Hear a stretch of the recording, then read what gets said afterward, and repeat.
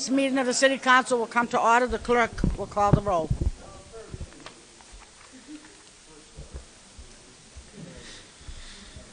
Councilor Adrian.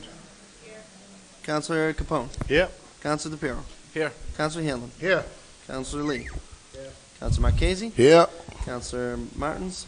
Here. Councilor Matusky. Here. Councilor McLaughlin. Here. Councilor Napolitano. Here. And President DeFlorio. Here. 11 members present. We do have a quorum. We do have a quorum. If audience could please stand and join us in saluting the flag. I pledge allegiance to the flag of the United States of America and to the republic for which it stands, one nation, under God, indivisible, with liberty and justice for all. If we could please all remain standing for a moment of silence. The former Ward 5 Council, Laurie Bruno, has passed away, and if we could please have a moment of silence. Madam President, Sir. if we could also add Joseph Prezioso, lifelong Everett resident, Navy veteran, longtime employee of Massport. Also, Joseph Preziosi.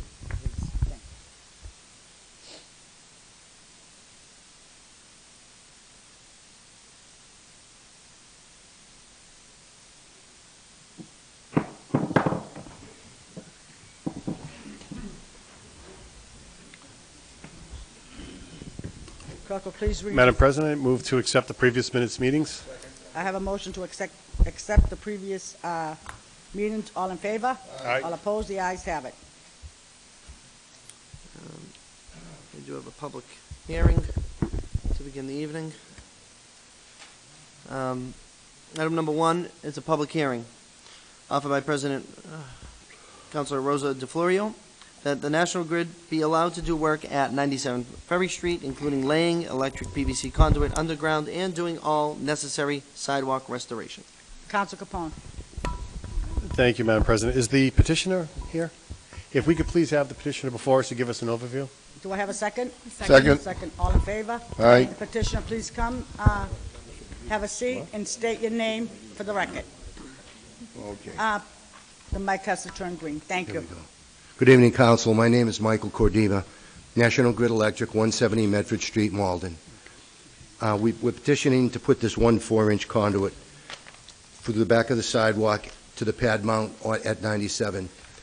This is so that we can get power over to number 124 Ferry Street, which we haven't been able to do because this conduit hadn't been in place. Thank you. Any questions, Council Capone? Thank you, Madam President. Through you to our guests. Good evening. So is all of the work, is it limited to sidewalk work, or is there anything street? No, just sidewalk. It's all sidewalk. What kind of time frame do you think you're looking at to get it done? Usually the contractor could probably have it in a day or two. That's with curing this concrete sidewalk with, full replacement, restoration. Okay. Thank you. Council Matusky. Thank you, Madam President. Thank you, sir. What is that 124 Ferry Street? That's a new multi-unit dwelling. They've been building it for about 1.5 years, 2 years. How many units is there, do you know? Off the top of my head, I think they're around 16 units. Is that the one just before the intersection with Nichols? Nichols, I think Nichols comes in to Ferry Street, and then diagonally across would be 124. That's the one that's been abandoned for quite some time ago? And renovated, yeah. Well, your company did some work on the sidewalk last year. We gave you a permit to dig. Do you recall that? Yes, I remember that one. That was to get the power from the manhole up the sidewalk, then in back. We had to install a transformer for them. But the deal was you were supposed to fix the sidewalk and put it in the condition it was. That's It's the not other like thing. that today, sir.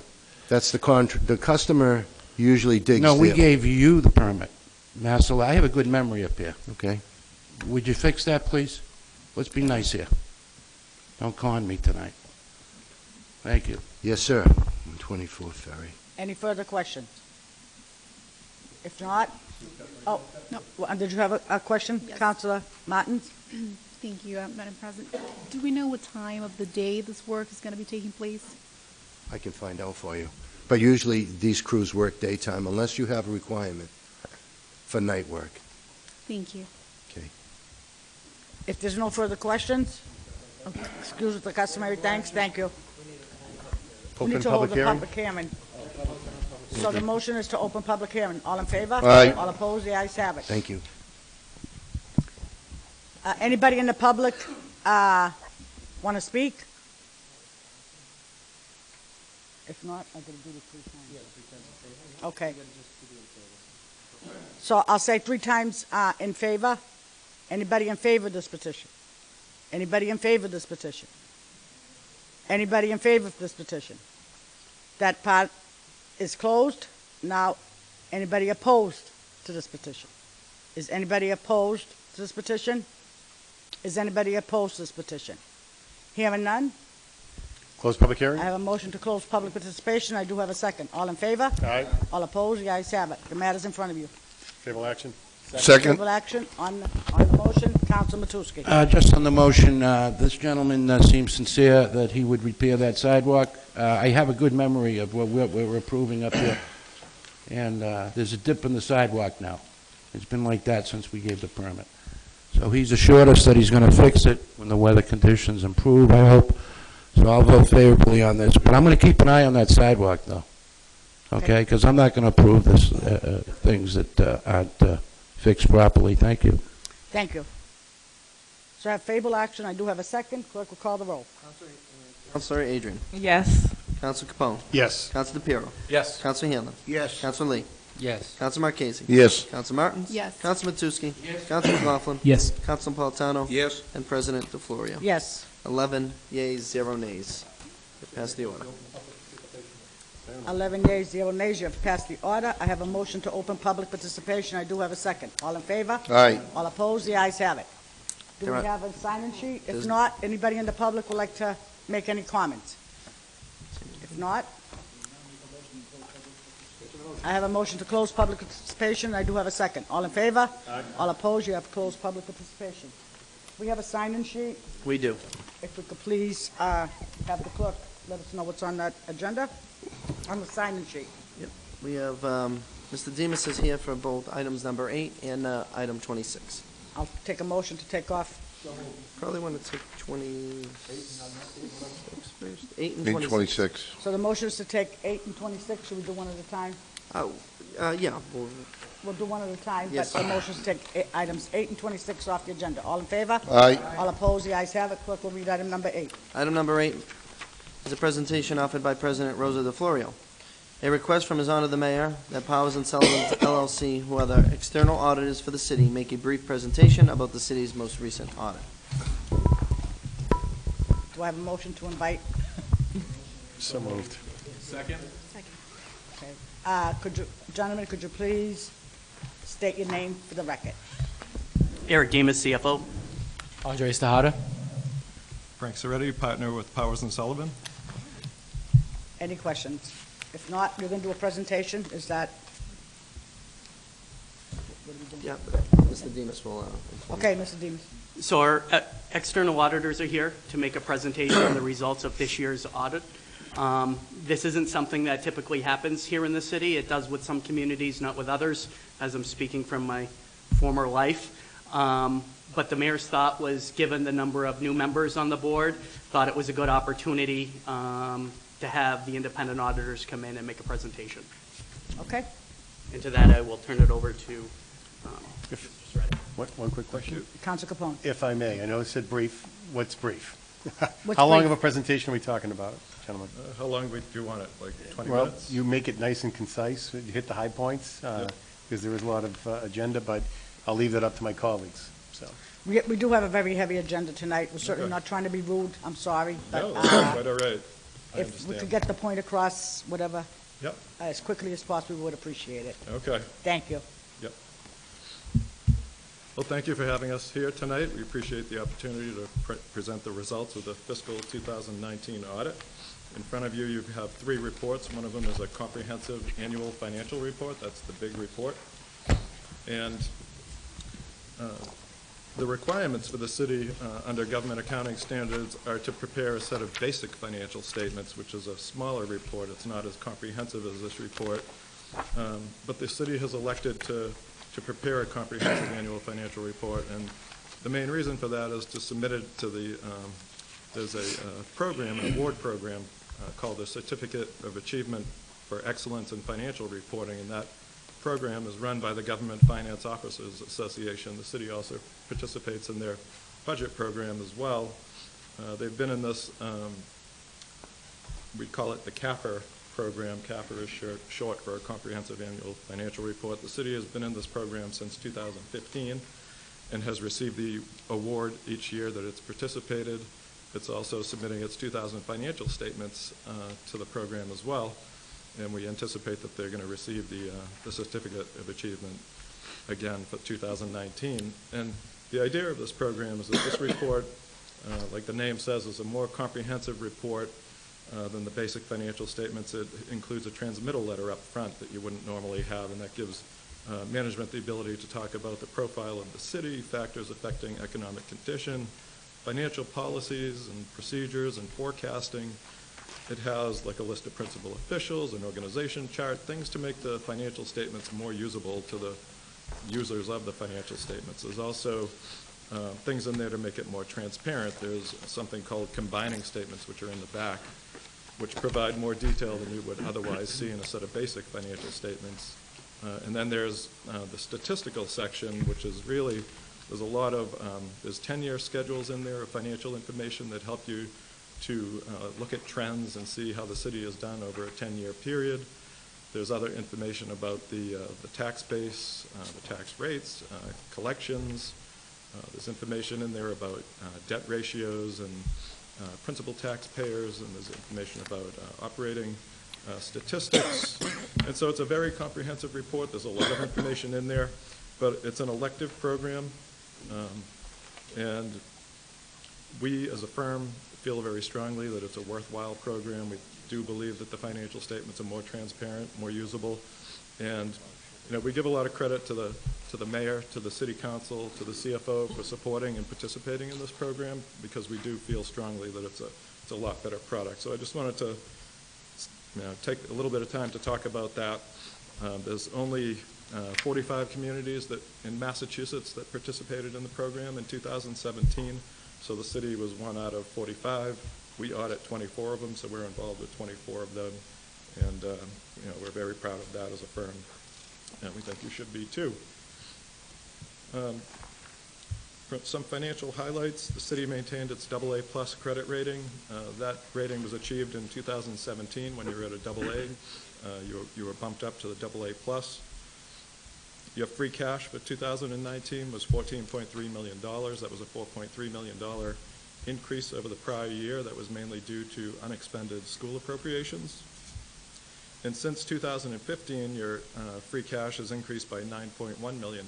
So it's been a steady increase over that period of time, and that's a positive trend. We always look at trends, and the health and of the financial position is moving in a positive direction. The general fund balance totaled $36 million. Of that, $1.3 million was committed for continuing appropriations approved by council orders. Another $8.4 million was assigned for encumbrances. That left you with $26.3 million of unassigned fund balance. That's 12.5% of your budget.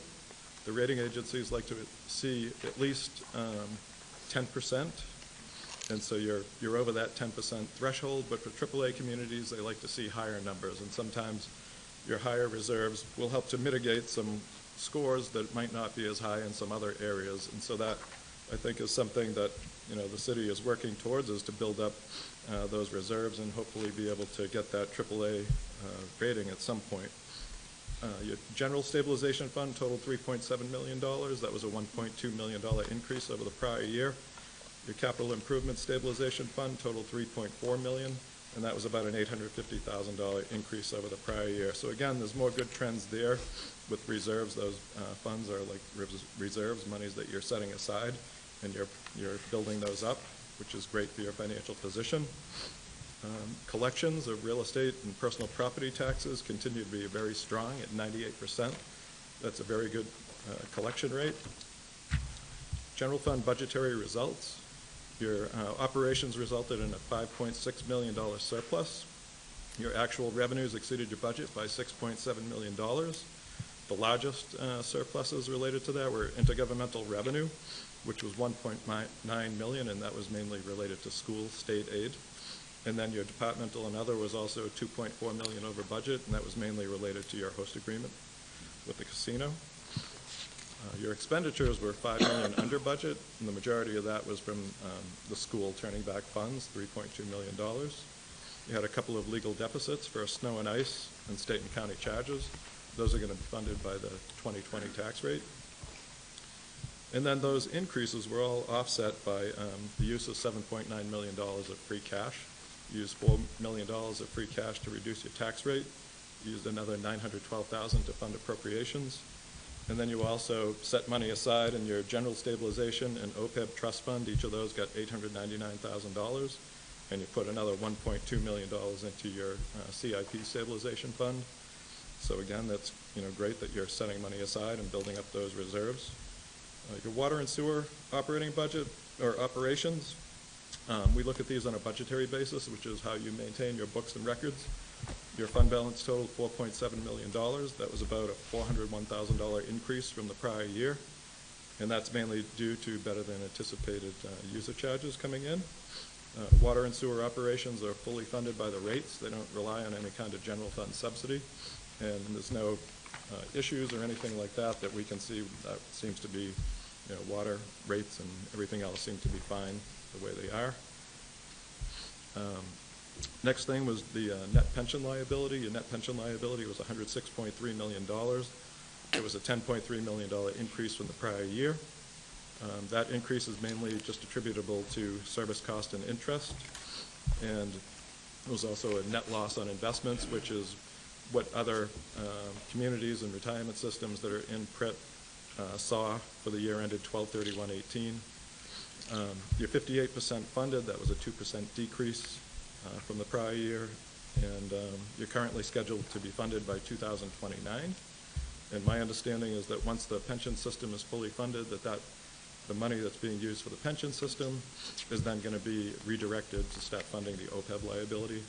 Even though you're already funding the OPEB liability, you'll then have a much more significant contribution going against that liability. The OPEB, you contributed $899,000 to the OPEB trust, as I previously mentioned. The balance in the fund totaled $6 million at the end of the year, so you are starting to accumulate a fairly significant balance in there, and that helps with your discount rate. Your net OPEB liability was $271,000. That was an increase of $16 million, and again, mainly due to current service cost and interest. And the OPEB fund, the net OPEB liability is about 2.2% funded, so there's still quite a ways to go on that one, but there's no legal requirement to fund it, and a lot of communities in Massachusetts are taking the same approach that Everett is taking, pay off the net pension liability first, which is there's a legal requirement to fund that. And once that is funded, to then redirect those funds towards the OPEB liability.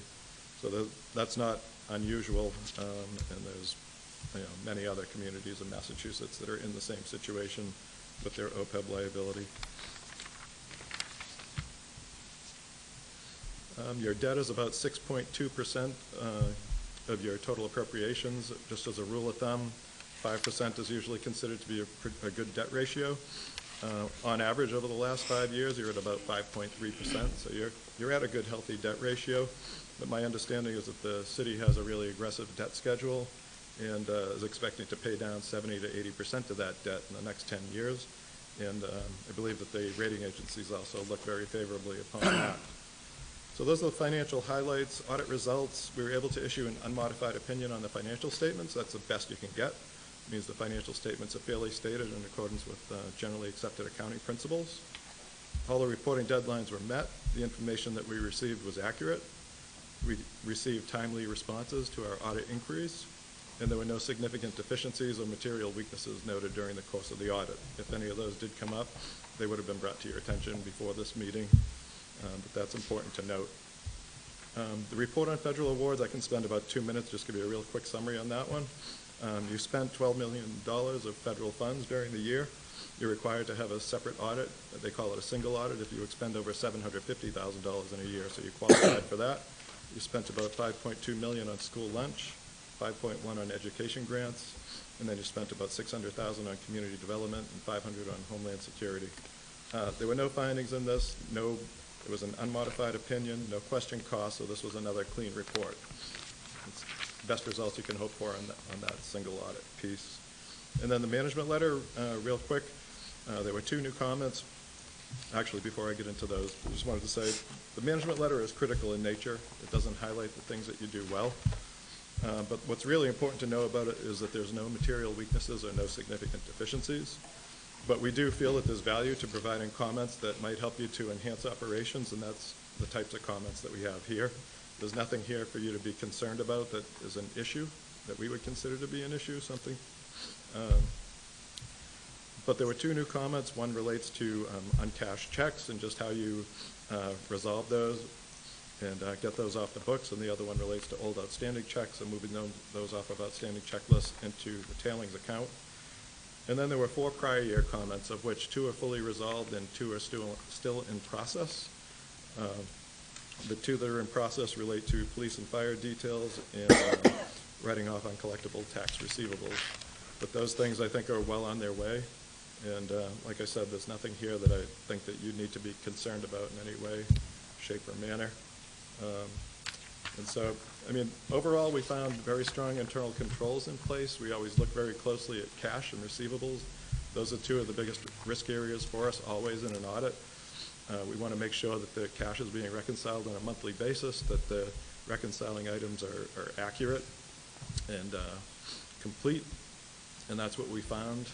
There's good timely reconciliations going on for cash and receivables. No issues. We also test transactions in the revenue payroll and payable cycles, and we found that everything was being processed in accordance with city internal controls and policies and procedures, and also in accordance with federal and state requirements. So I mean, that's about as quick as I can summarize everything for you. If you have any questions, I'm happy to take them. Councilor Capone? Thank you, Madam President. Through you, I guess. Thank you very much. That was very thorough and very brief. So you did a great job with that. 2 things quickly. The continuing recommendation about the write-offs. What kind of percentage change has there been at all from the prior year? There was, I think, a small amount taken off. I think that it's something that's still being looked at, trying to determine collectability, but there are some old receivables that go back, we're talking about motor vehicle and personal property, right, to 2001. There's not really a risk that you won't collect them just because you're taking them off the books. There's still mechanisms out there to help collect those, especially for the motor vehicle when they get flagged at the registry. So it just helps to streamline the reconciliation process and the accounting. But you know, you can still collect those funds even though the receivables aren't residing on the city's So by books. carrying it, it's just extra paper you have to get through, and it's, you know, Correct. obviously we can still go after whatever funds are available. Absolutely. And then the outstanding checks, the new issue that you had there. Yeah. So if you could explain that a little bit more in detail. We have checks that are past due 60 days, 90 days. Where are we at? Yeah, there's some checks on there that date back to like 2006. There's not a lot of them, but it's just something that makes sense to clean up. And so really it would be good to establish a policy where you kind of put some milestones in and say, okay, after 3 months, we're going to make sure that we contact the payee of the check and try to find out why they haven't cashed the check. After 6 months, we're going to move the check off the outstanding checklist and put it into the tailings account because that's a safer place to keep it. And that's like another liability accounting. And then beyond that, you know, once you get it's in the tailings account, then there's a process that you can go through. You have to advertise, go through a certain advertising process, and then if nobody claims the check, after a period of time, you can actually take it in as miscellaneous revenue. So that's kind of the flow of it. You start with the outstanding check, move it to tailings, and then eventually you can take it in as miscellaneous revenue. It gets forfeited, so. Yeah. Okay. All right, thank you very much. I have no other questions. I appreciate your time. Councilor Hanlon? Thank you, Madam Chairman. Gentlemen, thank you for the reports, but I'm sure I don't need to point out that these are 3 booklets that we just received this evening. And I like to read these things, and I'm only up to page 5 so far. So, but I will have probably a lot of questions that we'll probably go through with our auditor, and then he will get them back over to you and everything. So I don't want you to think that when you leave here, you're leaving and you're all done. You know? Okay. But I'm sure that we'll have, and others will have some questions beyond that, you know. Yep. So I want to thank you very much. Reports look good anyway, you know, Yeah, but good. we'll be getting back to you. Thank you. Thank you. Councilor Marchese? I don't know, maybe Mr. Demas could answer this. Just on page 58, just a couple of small things. Well, a big book, yep. It says elementary school feasibility study is $1.15 million. Is that correct?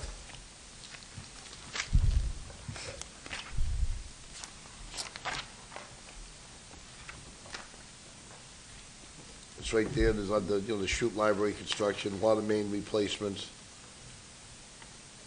That's the authorized and unissued debt? Yes. Did we spend that, or are we obligated to that? No, that's just under your authorized and unissued. So Yep. there's a number of, once city council authorizes a bond order, Yep. and we don't actually, at that point, issue the debt, we just have to classify it as authorized and unissued. So it goes towards our debt limit restrictions. All right. And what would that be for? Something that vast, for $1 million? Well, there was an original appropriation, I believe, 3 years ago on building a new elementary school. So the total authorization was 1.5 as required by statute. That was the total estimated cost. However, we received significant reimbursement from the MSBA. So even though City Council authorizes the 1.5 as required, we don't actually bond what we're not going to spend. Because as the MSBA projects progress, we submit invoices to them, and then they send us the reimbursements. But the statute requires us to actually get the authorization. Do we ever get an estimate of what an elementary school would cost? It depended on the site location, and that's one of the reasons why that project was withdrawn. Yep. Because depending on where the location was, it drastically altered the estimated cost of the project. I mean, what are we looking at, 30 million, 40 million, or would it be at that high, 60 million? You'd be closer to 80 to 100 million. 80 to 100? In a high school, you'd be looking at over 200 million in today's costs. Well, and just one more question I have here. Sugar. Oh, yeah, this one here, I think it's taxes and, let me see. For the fiscal year ending 2019, the city exempted property taxes totaling $38 million under the tax increment, the TIF agreements. That was page 74. 74. The most significant, before I even get there, the most significant TIF agreement that the city has is with Exelon. Is on the Exelon, power okay. plant. I believe there's one or two other very small TIF agreements, but certainly not to that duration. So that's what we're losing there, that TIF right there, $38 million a year? At the time of the disclosure, Yep. yes. All right. Based upon the reports that Exelon files with the EACC. To date, I'm not saying that the property or the power plant is at a current value of 1.6. That's why we've hired independent appraisers specializing in energy producing properties. But the total investment per Exelon since the inception of the TIF is $1.6 billion. They're required to update that with the ACC every year. Right. Thank you very much. Council McLaughlin? Thank you, Madam President. Madam President, through you to Mr. Demas. Mr. Demas, I want to thank you for having this presentation put forward. Unfortunately, like Councilor Hanlon said, we just received all of these books this evening, all of this information. A lot of very important information that I'm looking forward to dissecting and reading thoroughly. If we have additional questions, I know we can always ask you, but would we be able to ask our outside auditors, or how can a line of communication open so that any member of the City Council can ask them on any aspect of these three books? What's the best way to proceed forward? Certainly, and I do want to apologize that you just received these today. I had these and was going to be putting them in your mailboxes on Thursday, but I literally left here and went straight to the hospital for an unexpected emergency. You can always ask me anything that you would like, but Powers & Sullivan is the external auditors for the city. I can certainly provide you with their contact information, and feel free to contact them directly as well. But you basically know everything in these books anyhow, correct? So if we're talking to you, it's like talking to the external auditors, correct? I mean, you're very fluent in all of this. I believe I do, but feel free to ask the independent. Sure. I mean, what is your opinion if we're talking to Mr. Demus, we're talking to you guys? Because I think that we're going to have a lot of questions. I know I'm going to have a lot of questions once I read through these documents. Yeah, I mean, if you wanted to like arrange like a time, I could come back out and meet with you if you have that many questions. Maybe that would make sense. If you could send me the questions in advance, that would probably help to facilitate things. And then, you know, if it makes sense to have a meeting, I'd be happy to come out, or rather than get, you know, questions from each one of you and get bombarded with emails, it might be good to, if you could put together like one list, send it to me. We could always do a committee as a whole. That's what I'm thinking, Council President. I'm thinking that we should have send this to the committee of the whole, and I don't think it Ways and Means Committee, because it's only going to be 4 members that are going to discuss something that we might all have a or multiple questions on. So, fair enough, Council Marchese. That's a fair enough statement. One question that I do have that if you can answer, Aaron, is Snow Ops software for $40,000 on page 58. What is Snow Ops software? So the Snow Ops software, that was part of a CIP. I believe it goes back to 2017. It was a CIP authorization that we were going to be bonding that project. However, after the authorization happened, there became a grant became available with the state. So we actually, prior to actually issuing any debt, we wanted to see if we could get the state to pay for it. So we submitted that grant, and the state actually paid for it. So it's one of those things, typically you're authorized and unissued. Once every 4 to 5 years, what we'll do is I'll come before council and say, okay, these projects we know for certain are 100% complete. There's no more remaining liabilities. And then I'll ask you to rescind those authorizations. This is one of them. So we will rescind that at some point. You'll end up rescinding that because we ended up getting, we did purchase that software. It was implemented and is still being used by DPW, but we got the state to pay for it rather than having to fund it through debt. So, and I don't know if this is the most appropriate time to ask this question, but what is the software purpose for? Because I have a piece that I'm going to put on in 2 weeks, but I'm just wondering if you could tell me, and we don't have to tell if you don't want. Very briefly, it's software that has every single road and plow route in the city. Okay. There's a combination of the city plows as well as independent contractors. So what this allows us to do is we know exactly where city plows are, sanders and what have you, as well as independent contractors. One of the issues that we had in previous years and the software addressed is that, let's say there was damage done to a vehicle.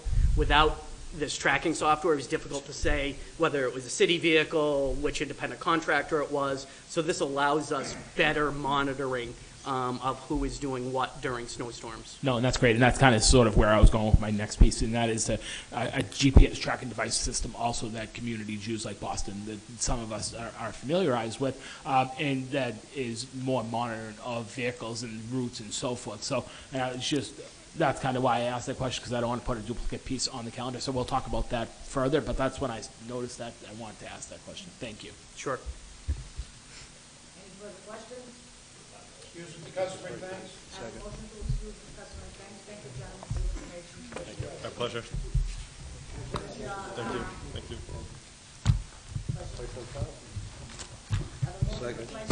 Second. Aye. I make a motion to suspend the rules, take item 36 off the calendar. Oh, no, wait, hold it. Is Mr. Demus here for something else? All right. Suspend the rules, take item 26. And since I have a new piece on, it's number 38, can we suspend the rules and take that one with it? 26 and 38. All in favor? Aye. Item 26 is a transfer offered by Council President Rosa DeFlorio that the Everett City Council hereby approves the transfer of $141,075.69 from the Hancock Fire FY15 CIP to the Central Fire FY19 CIP for additional construction costs.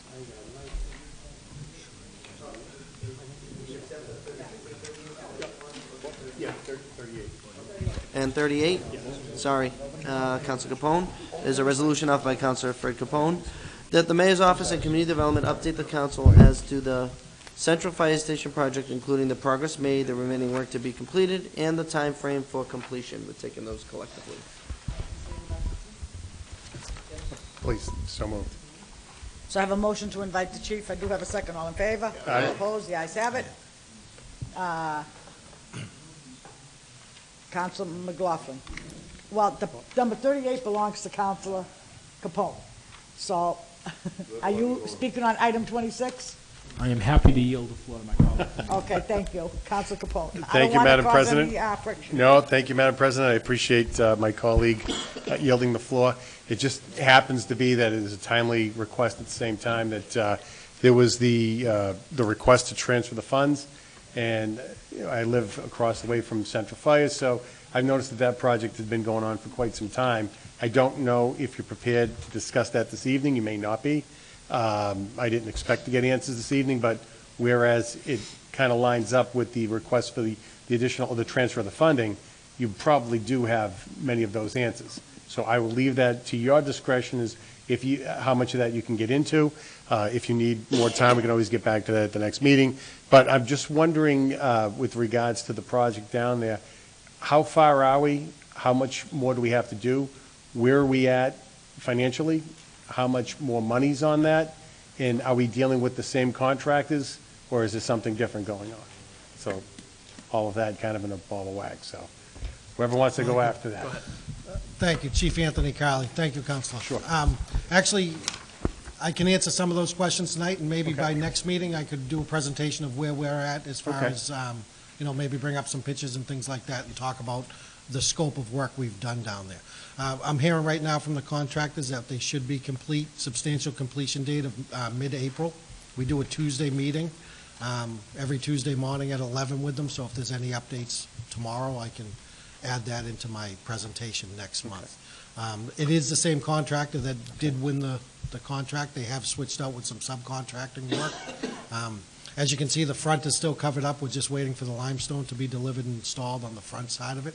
But there are a lot of things that have to be sewn up inside as well. So I would say mid-April is a good estimate, but it was also supposed to be done in October. So as part of that, with any contract with the city, we can institute liquidated damages, which the CFO can speak to tonight with the balance that we have here at Hancock.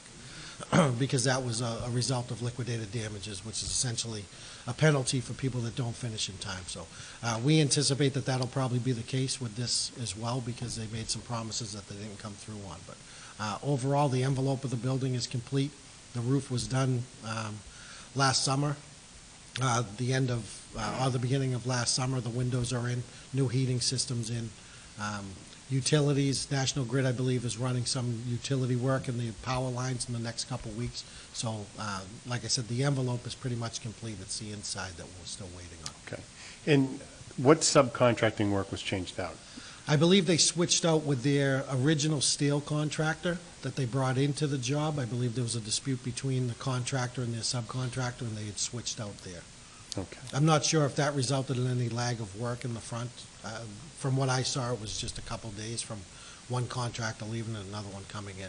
For the most part, this contractor has used his own personnel to do the painting and the, you know, the laborious work that's been going on there. It's been the same electrician, it's been the same utilities contractor since the beginning of the job. Okay, good. All right. And if I could, Mr. Demas, where are we at financially? What was the original contract price for this project? Where are we at? Where do we expect to be? So the original authorization was $2 million. We've had a few change orders. We went out to bid, and the contract came in. I don't have the exact figures, but the contract came in under the $2 million. Mm-hmm. But as you know and are aware, when you get into some of these older buildings, situations arise, which is why we're here before you tonight, requesting this to be brought over. As of right now, we are at, as far as I'm concerned, before I sign any additional contracts or change orders, we're technically at the $2 million, which is why I'm requesting this transfer tonight. Although that being said, we're probably going to be getting liquidated damages, but I'm not going to sign any executed change orders until I know that appropriate funding's in place. Because I don't know when the contractor's going to finish and what the level of liquidated damages are.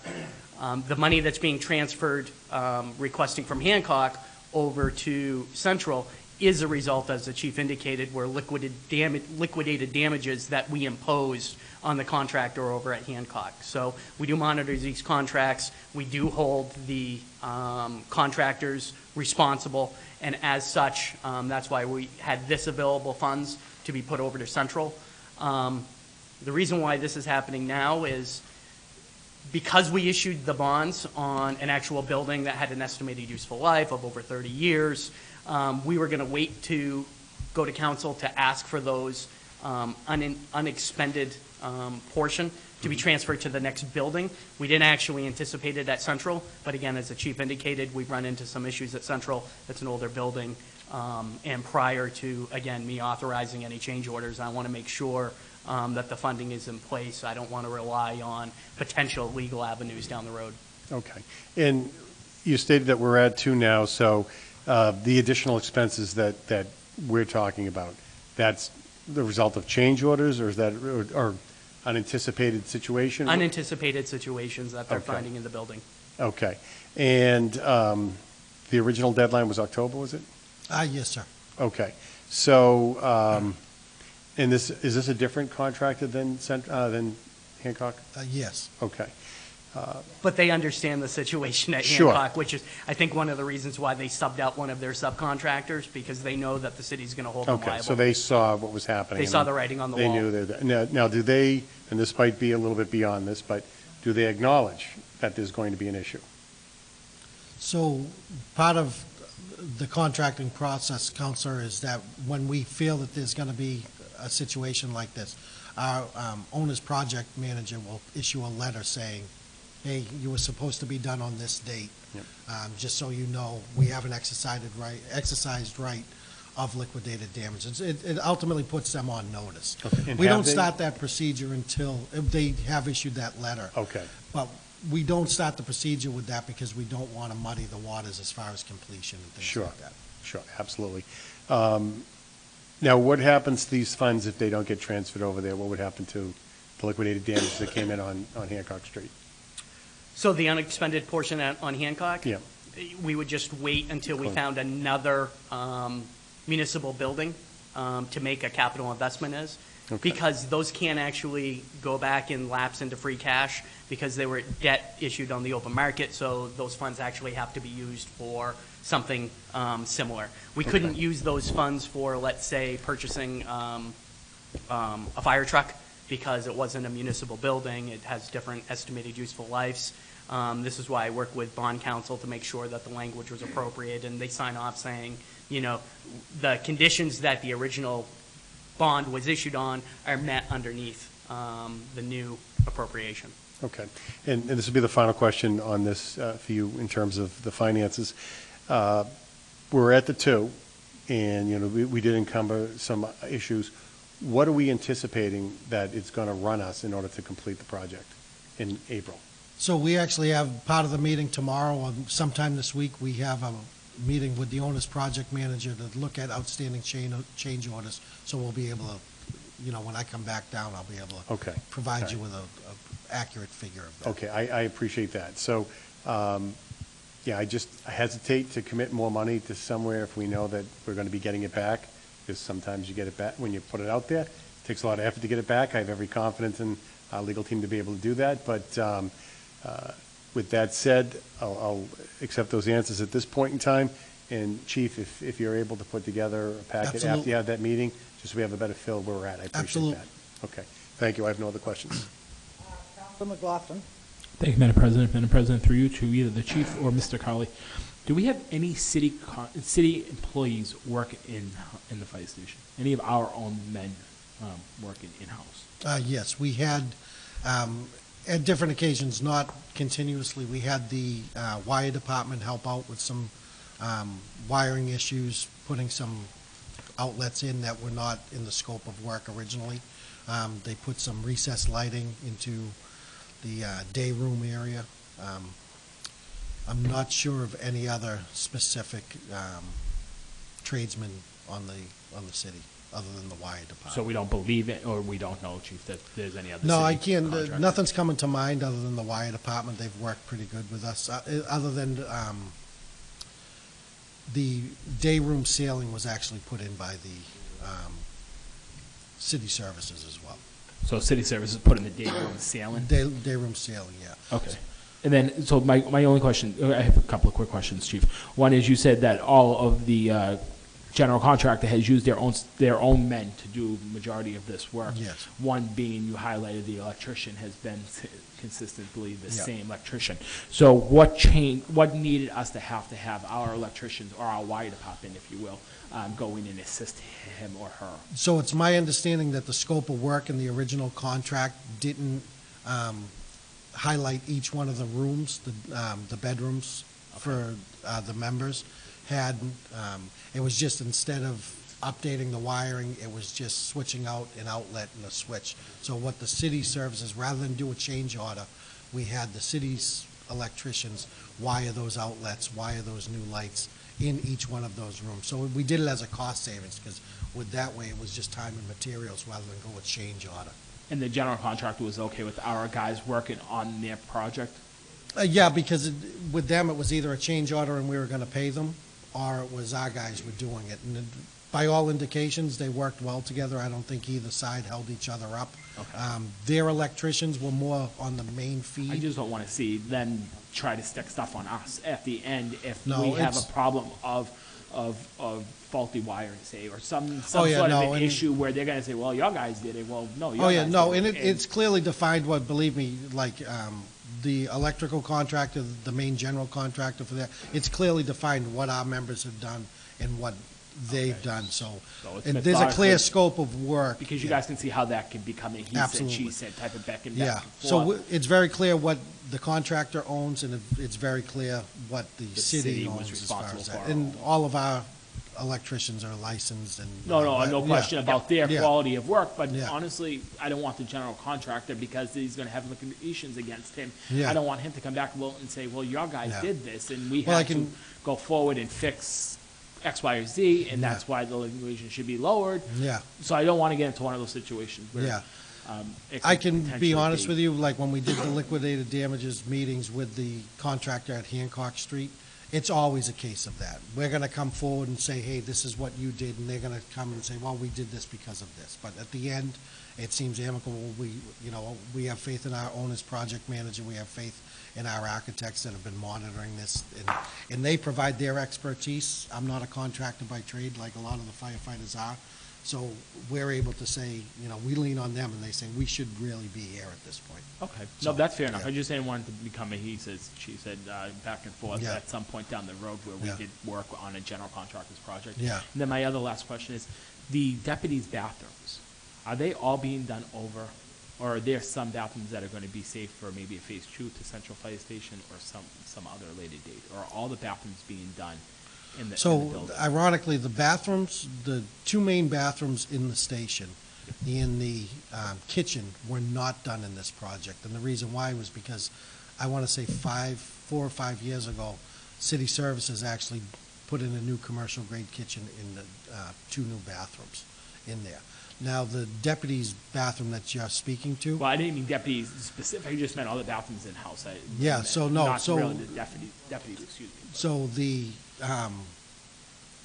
2 bathrooms in the middle of the building are the general members building, and those aren't being touched because they were refinished.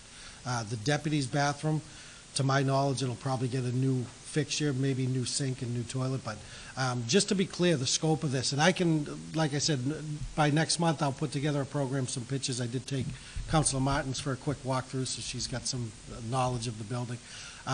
I can show you exactly what we do, what we've done, but the scope of work wasn't like the scope of work at Hancock Street. And that's kind of what I'm getting, because Yeah, Hancock so- came out beautiful, as Yeah, we all and know. Hancock was completely gutted to the studs. We did some redesigning, we moved the day room to the back and those things.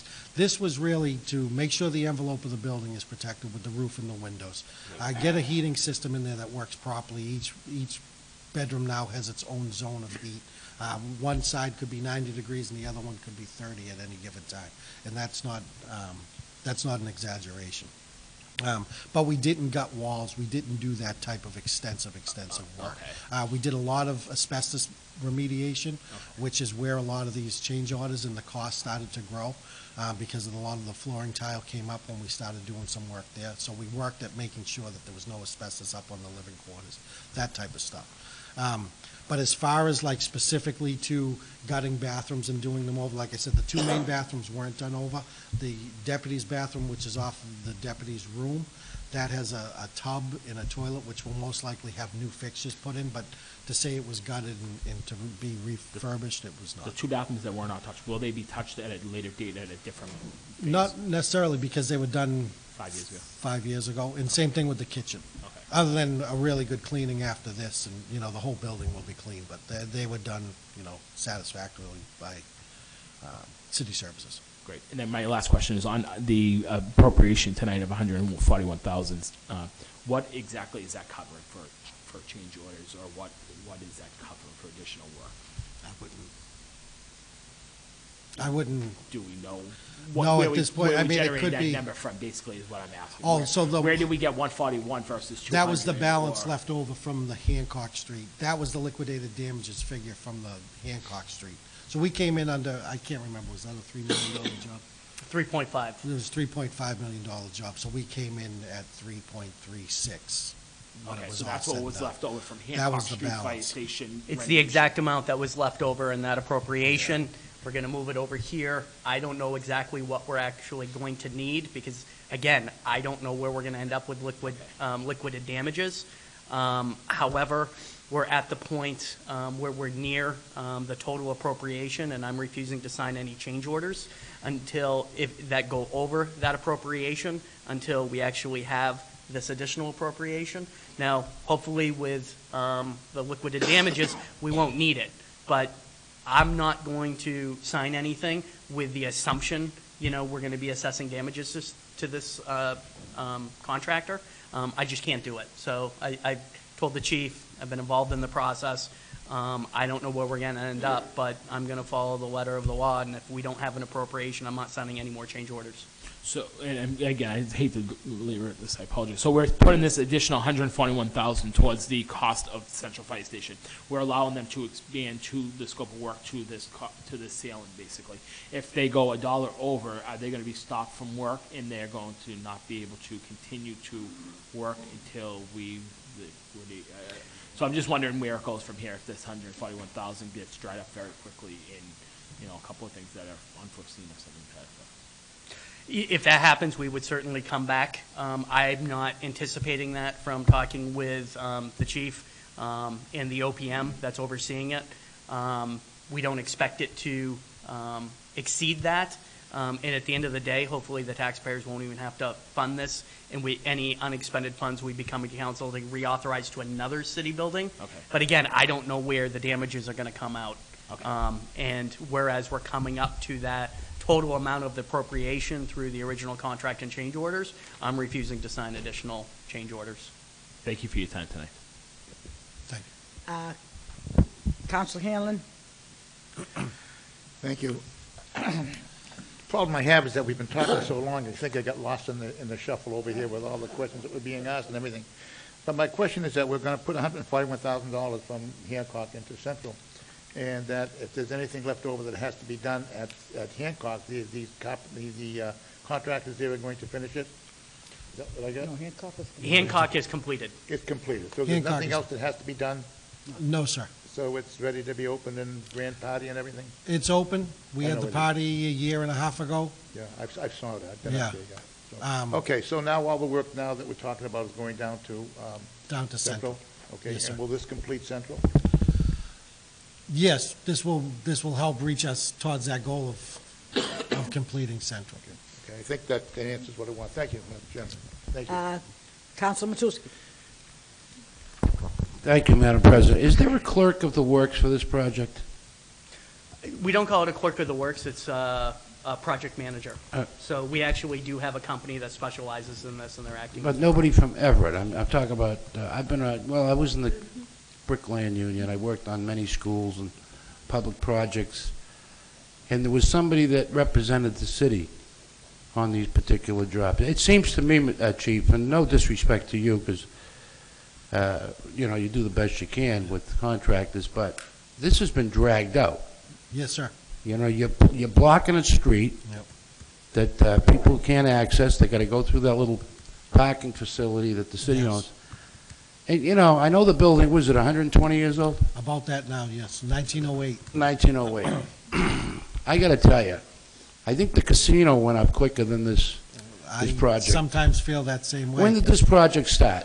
It started with the roof project last January. Over a year. I mean, with all due respect, I know. let's pay attention here. This is Oh, a lot of absolutely. money. It is. You know, even the Hancock Street Station was a long time coming, too. It was. I mean, I don't know what takes so long here. I know you do run into problems, but, you know, the contractors have to figure this into it. Absolutely. You know, so it was supposed to be done in October, so now we're talking April. 2 months. Now, what happens after April if it's not completed? Again, so what happens with our owner's project manager, they issue, the contract is required to issue a date of substantial completion. So that's when the majority of it's done. They would go again back to the owner's project manager and say, this is why we can't do this and provide You that. know, I don't know if other cities experienced this. We had a park here that took 4 years to do. Yeah. You know, a small tot lot park. I think we really need a clerk of the works, you know, in the city to represent our interest, to make sure these contractors are on the ball. You know, I saw them taking the header out of the front, and they looked like they were inexperienced. Yeah. You know what I'm saying? And they took brick by brick out, and I was in the restoration field in the union, so I have a little bit of knowledge here, but this is over the top. Over 15 months there, 14 months, come on. And then 2 years ago, there was something else, you know, and I have a lot of respect. The firemen and our public safety people should work in a good environment. And I knew it needed a lot of work. The clearance for a fire truck is like a half an inch, I noticed. That was part of that brow being raised up in the front. Yeah, you know, those drivers are amazing. If there was a rock in the street, you know, they'll lift the tire up. I watched the guy a couple of times, but this is over the top. And I'm going to mention to the mayor that from now on, these smaller I wouldn't call it small at this point, but we need a clerk of the work to represent the community. So everything is done right. You got a guy there every day to look at the progress being made. There was days there that nothing happened. I know that. Yeah. Because I live around the corner there. Yeah. And, you know, it's just not fair to the community. And I want to get back on track. I know you people are located in the basement here now of the fire department. Fire prevention, yes, sir. Are you going to stay there?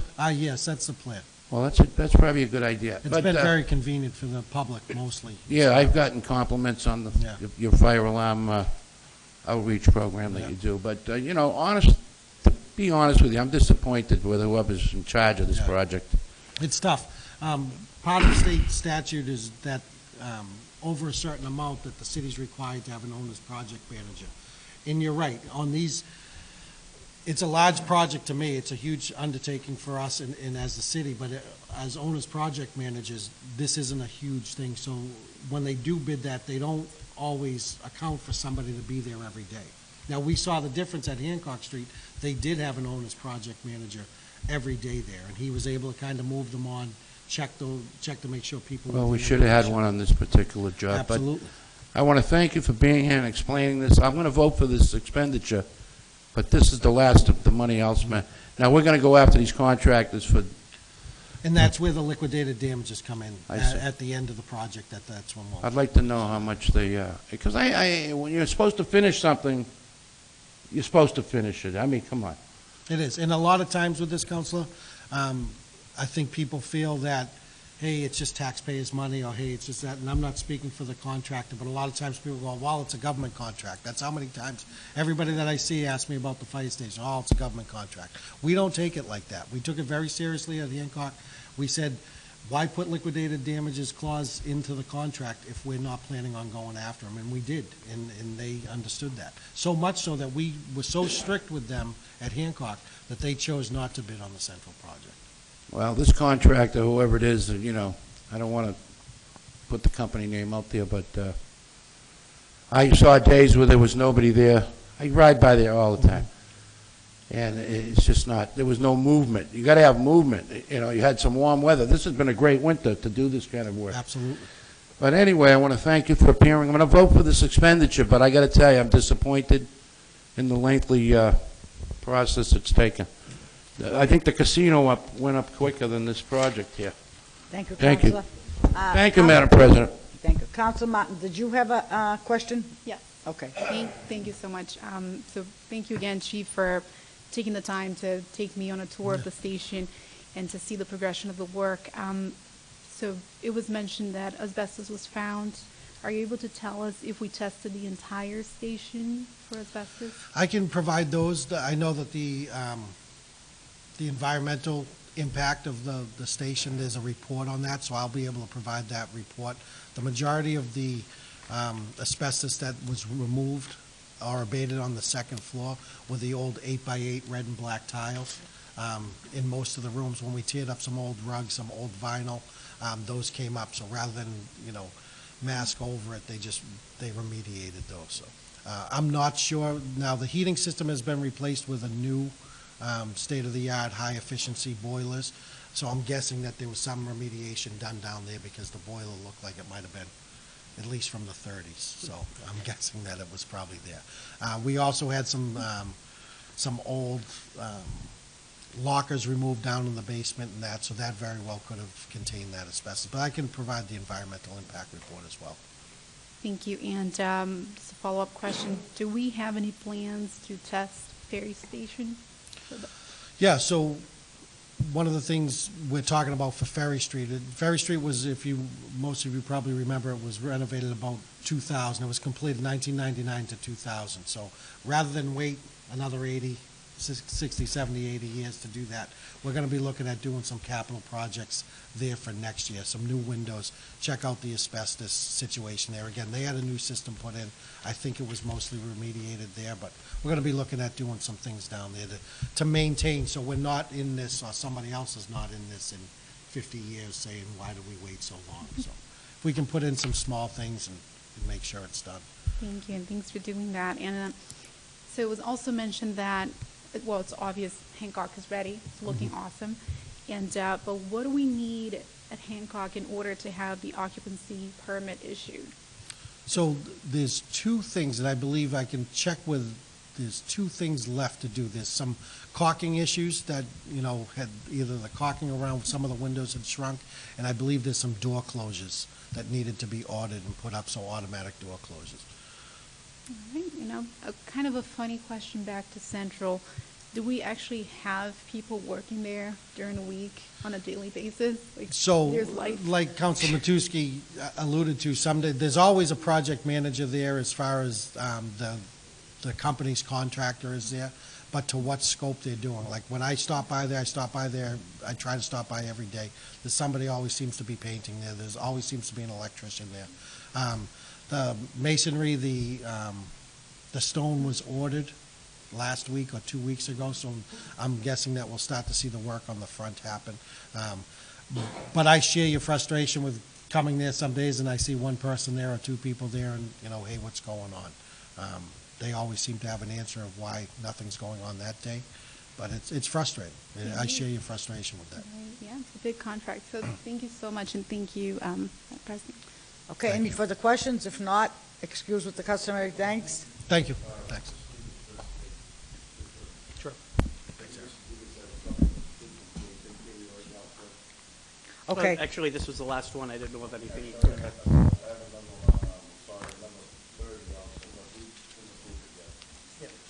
So let's vote on item number 26 first, please. Yep. 26 and 38, but 26? Yeah, to the extent that we need to, I don't think we need to, but suspend Rule 13? Yes, I have a motion to suspend Rule 13. I do have a second. All in favor? Aye. All opposed? The ayes have it. Fable action? I have favorable action, and I do have a 26. second. Roll call. Counselor Adrian. Yes. Counselor Capone. Yes. Counselor DePiero. Yes. Counselor Hanlon. Yes. Counselor Lee. Yes. Counselor Marquez. Yes. Counselor Martins. Yes. Counselor Matusky. Yes. Counselor McLaughlin. Yes. Counselor Napolitano. Yes. And President DeFlorio. Yes. 11 yeas, 0 nays. You have passed. 11 item yeas, 0 26. nays. You have passed the order. And now Number on item 38. 38, Councilor Capone. Thank you, Madam President. What I'd like to do is postpone this to our first meeting in March to give the chief, CFO, community development, whoever needs to be involved with it to get us copies of the environmental impact reports, the then status of the project, anticipated cost to complete the project, and the scope of work to be completed. Okay, so the motion is to item 38 to be postponed to our First meeting in March. March. And I do have a second. And did the clerk write everything down that the councilor is requesting? Yes. All in favor? Aye. All opposed? The ayes have it. You referred. Well, we have item Mr. 38. Demus here. Can we suspend the rules and take item number 30? Motion to suspend the rule and take item number 30. Do I have a second? Second. All in favor? Aye. All opposed? The ayes have it. The clerk will please read item number 30.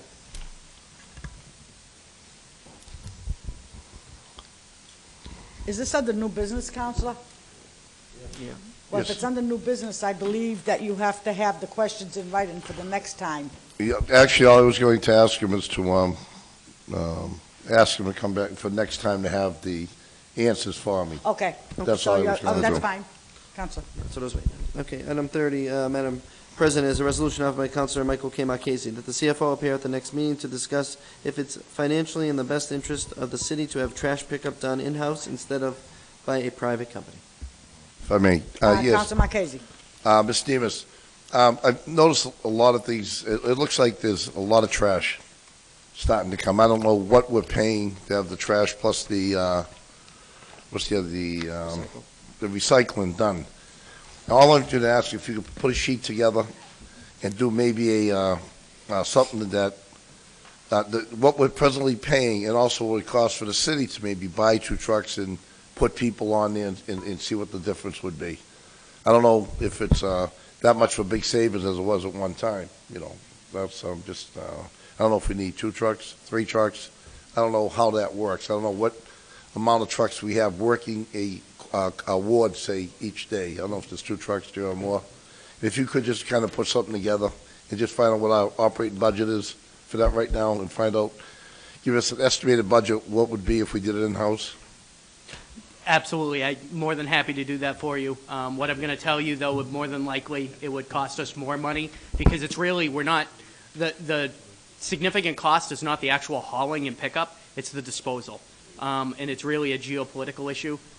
When China actually stopped taking recycling, or rather they got much more stringent on the recycling that they allowed into their country, it sent recycling costs and disposal costs through the roof. Sure. If you, I don't know what one of these trucks would cost, if they're $500,000 or whatever they are. I mean, how long will it take us to kind of, be on the plus side of it, after the initial capital investment, that's all.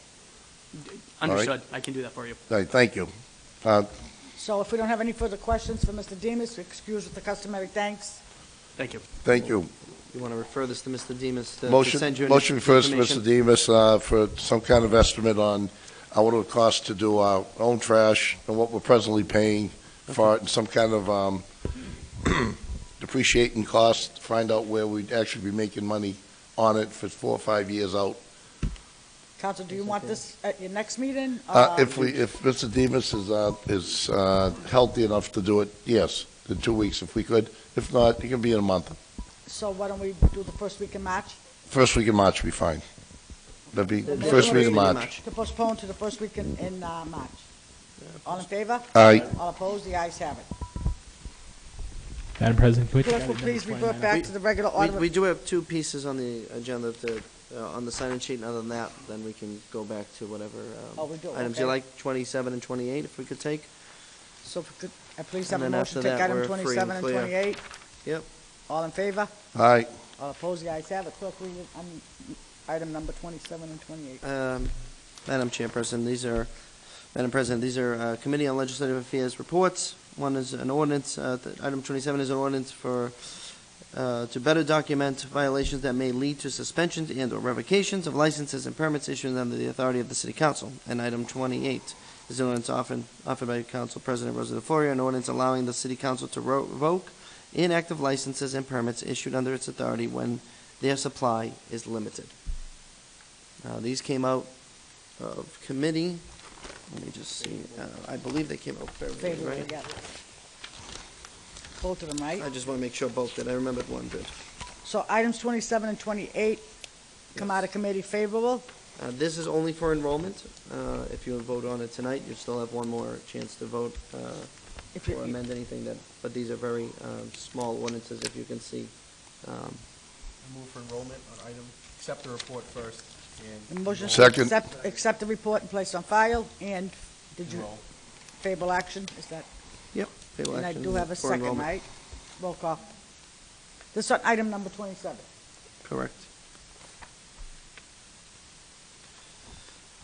On item 27 for enrollment, Counselor Adrian. Yes. Counselor Capone. Yes. Counselor DePiero. Yes. Counselor Hanlon. Yes. Counselor Lee. Counselor Marchese. Yes. Counselor Martins. Yes. Counselor Matusky. Yes. Counselor McLaughlin. Yes. Counselor Napolitano. Yes. And President DeFlorio. Yes. That would be 11 yeas, 0 nays. You have so enrolled the 11 ordinance. yeas, 0 nays, you have so enrolled.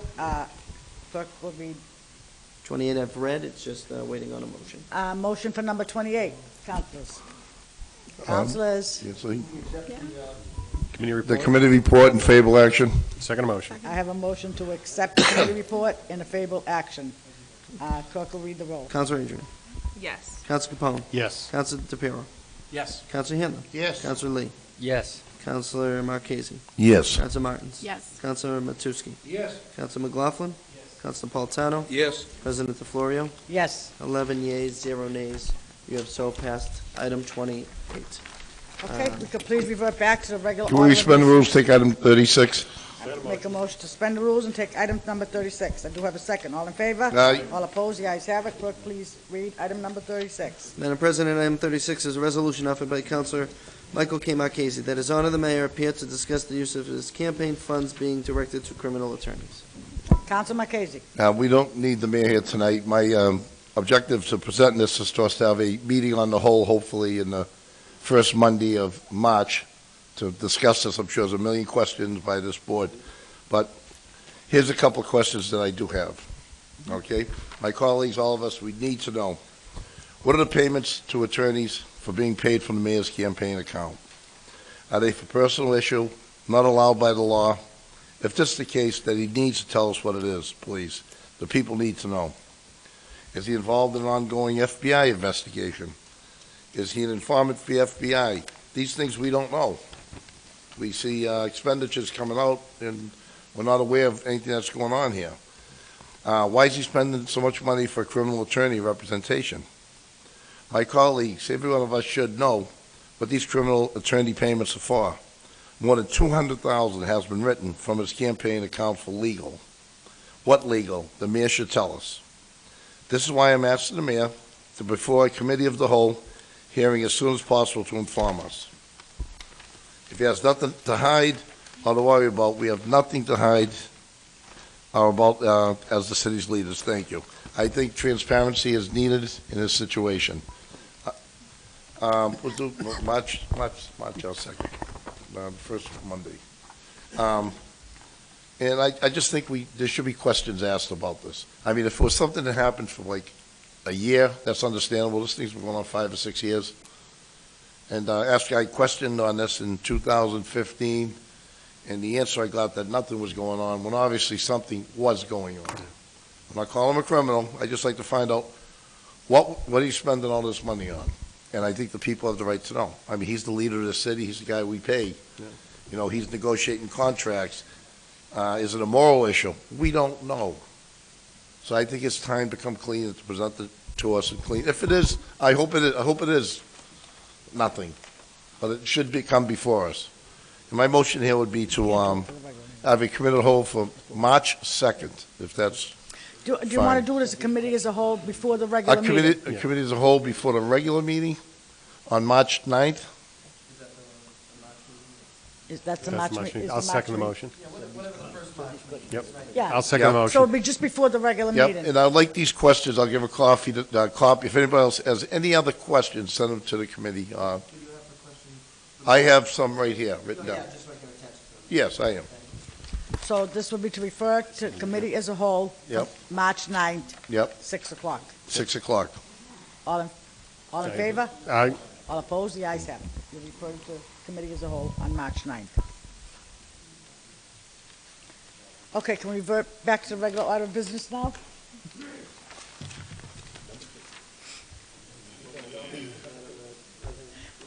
didn't get any interruptions, so. Yeah, just 1 second. No, I'm okay, not a problem.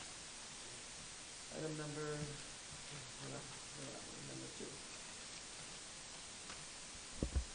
Item number 2, Madam President, is a petition offered by Council President Rosa DeFlorio that the Everett City Council hereby approves an in-holder license renewal for Envision Hotel at 1834 Revere Beach Parkway. All papers are in order, just in case. Favorable action, I do have a second. Roll call. Councilor Adrian. Yes. Councilor Capone. Yes. Councilor DePiero. Yes. Councilor Hanlon. Yes. Councilor Lee. Yes. Councilor Marquez. Yes. Councilor Martins. Yes. Councilor Matusky. Councilor McLaughlin. Yes. Councilor Napolitano. Yes. And President DeFlorio. Yes. 11 yeas, 0 nays. You have so passed. 11 yeas, 0 Item nays. number You 2. have passed item number 2.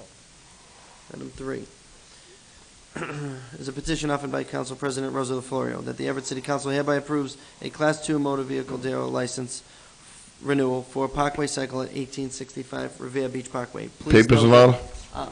Yes, but before you accept this, please note this is a Class 1 motor dealer, not a Class 2. Those are new vehicles, so I just want to amend it to make sure it's written correctly. So the motion will be to amend This is class, the first class license?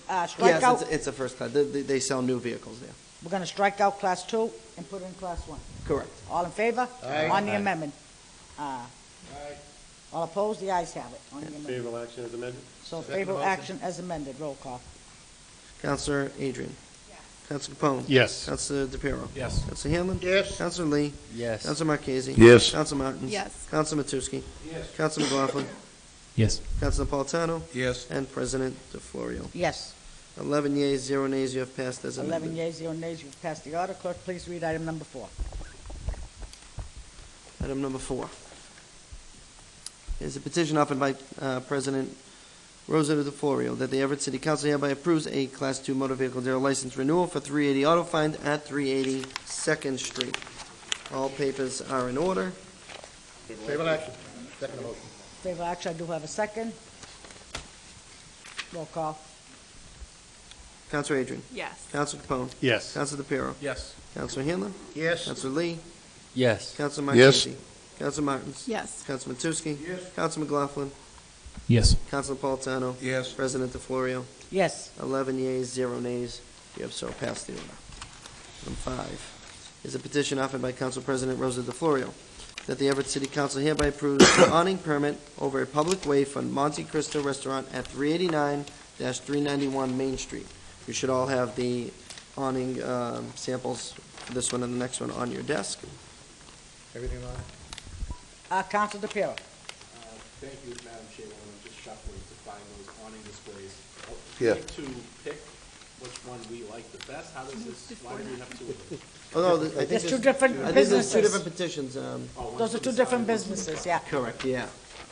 So one followed the red ordinance and the other one, Yeah. On that one, and the other one, flip it did not. over. Yep, Yeah. The sales. I think so. So we're just approving what's in front Right now, we're just approving number What's 5, which is the Monte Monte Cristo on Main Street, which is Which the is the red red. ordinance. I mean, the red awning, I'm sorry. Second. Did you have a question, Councilor Martins? Yes. I'm sorry, Madam Councilor President. DePiero. Councilor DePiero, are you all set with your question? No, I just need some clarity. Thank you. Okay, Councilor Martins. Do we know if these changes are being proposed by the city or they were initiated by the business? It's usually by the business. Yes, Yeah. I have the paperwork here. What they do is they come to my office. I send them to building to make sure they're allowed to do it. Then they come to me, fill out the application. There's a permit process. I have the permit here. There's bonding or licensure that they have to have. God forbid anything happens, if it falls. And they fill out the paperwork, just like all of our other licenses. And then it's up to you to approve it or not.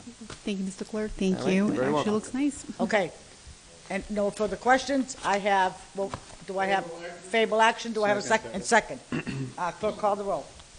Councilor Adrian. Yes. Councilor Capone. Yes. Councilor DePiero. Yes. Councilor Hanlon. Yes. Councilor Lee. Yes. Councilor Marquez. Yes. Councilor Martins. Yes. Councilor Matusky. Councilor McLaughlin. Yes. Council Napolitano? Yes. And President DeFlorio. Yes. 11 yeas, 0 nays, you have so 11 yeas, passed. 0 nays, you have passed the item number 5. Clerk, please read item number 6. Item 6 is a petition offered by Council President Rosa DeFlorio that the Everett City Council hereby approves an awning permit over a public way for La Hacienda Restaurant at 432 Broadway. Councilor McLaughlin. Thank you, Madam President. Madam President, through you to our clerk, Mr. Canelio, do we have a color? I know it's something that we talk about so very often in these chambers. Are there colors that are supposed to be utilized? I know on Main Street we just approved this one because it was the red that we had all been hoping for.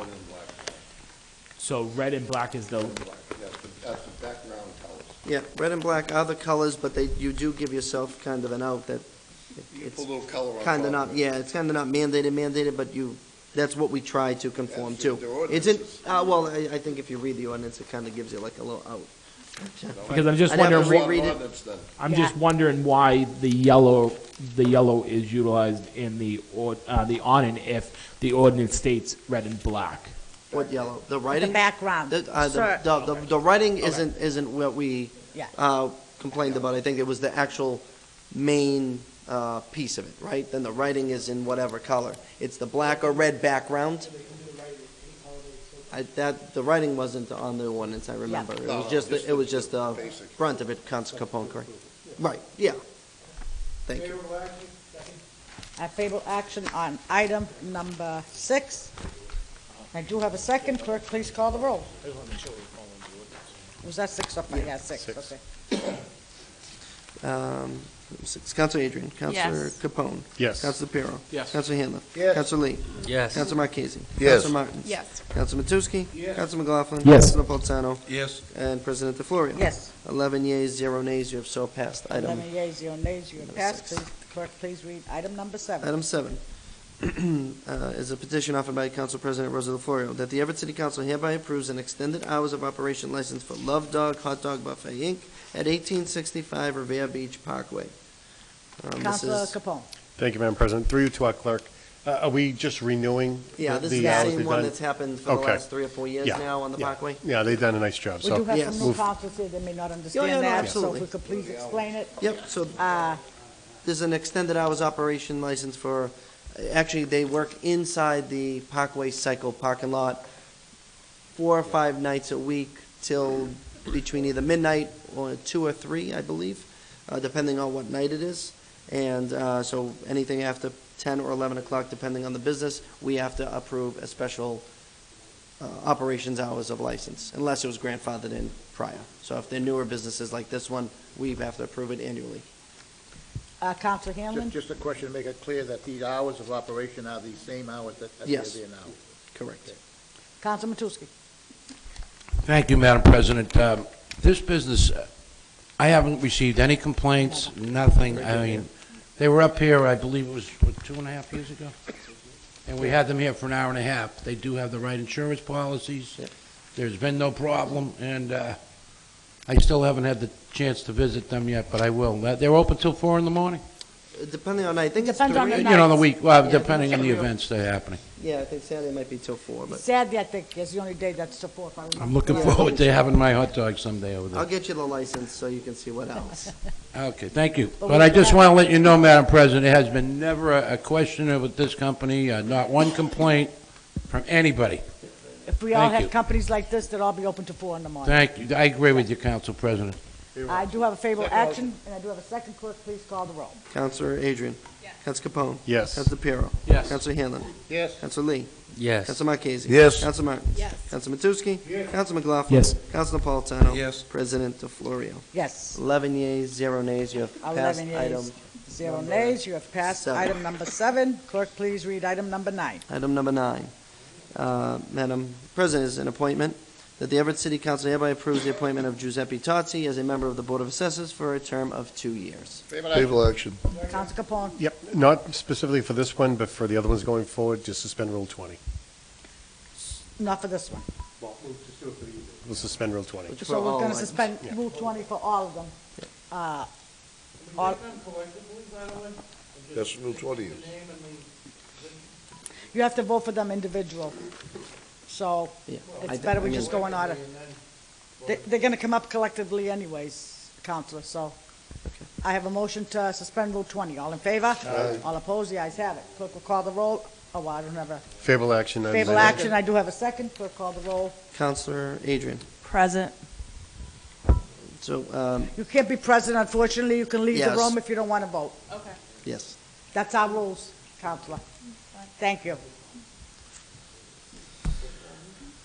So, Counselor Capone. Yes. Counselor DePiero. Yes. Counselor Hanlon. Yes. Counselor Lee.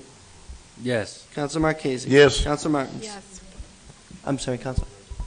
Did you say, I'm sorry, I didn't hear you. Thank you. Counselor Matusky. Yes. Counselor McLaughlin. Yes. Counselor Napolitano. Yes. And President DeFlorio. Yes. 10 yeas, 0 nays. You have so passed the order. Can you?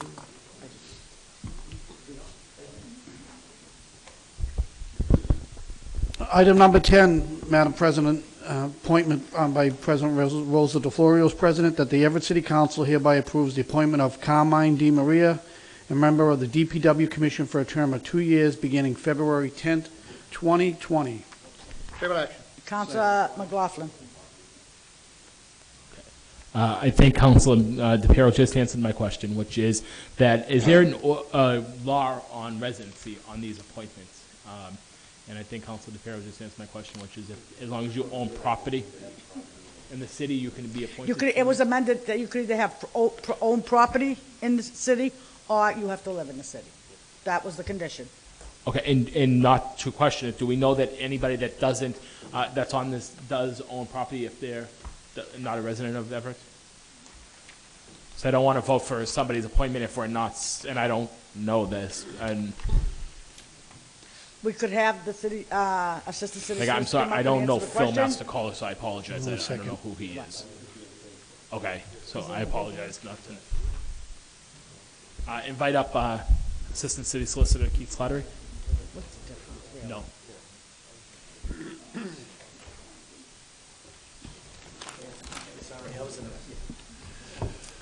Good evening, councilors. Good evening, Madam President. Keith did have it. Slattery, Assistant Yeah. City Solicitor.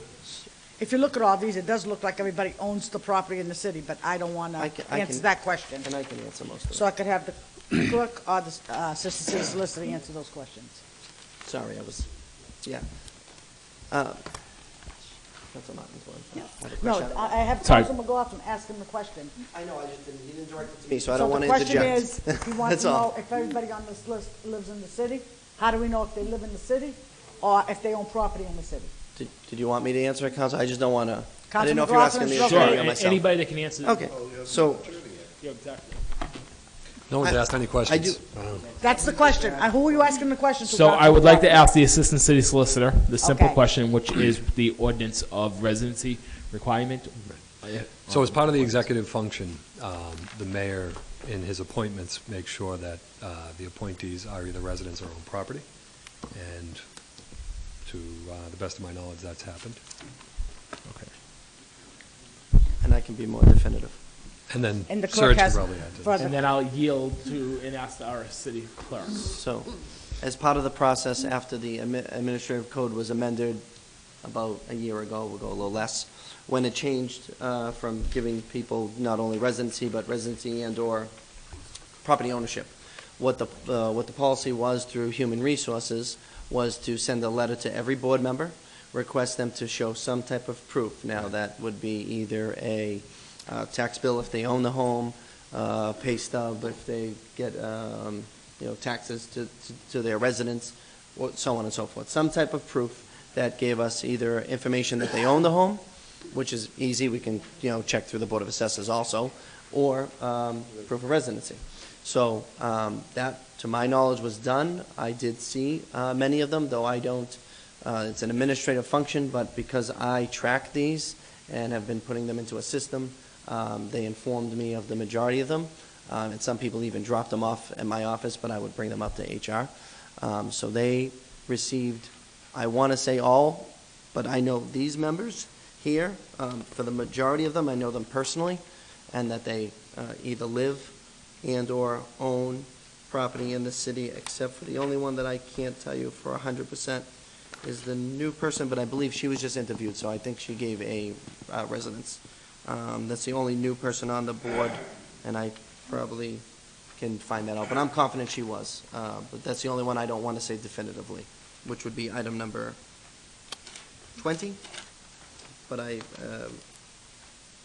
you know, just because I just can't remember off the top of my head. Anyone else here? I mean, the majority of us know some of these people personally, and I serve on some of the boards with these members. So they own property and/or live here. That I can say with quite confidence. So, Madam President, the reason I bring this issue up is because there are 2 appointments here before us this evening that I question. I could be wrong, but I believe that I have question on 2 of the individuals before us, whether or not they own property in the city of Everett or not. So the proper procedure, Counselor, what would be to table Yeah, them? and then send it to me or the administration. Okay.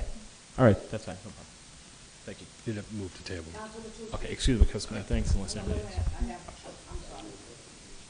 Councilman Tucci, do you have questions for No, the solicitor? Well, the question is that a change in policy. For many years, when we appointed somebody, their address was actually on the agenda. Now, that has stopped over the last year or 2, and that's a guarantee. They have their address, you know, so we wouldn't even be at this stage of the game if the address was actually on the agenda.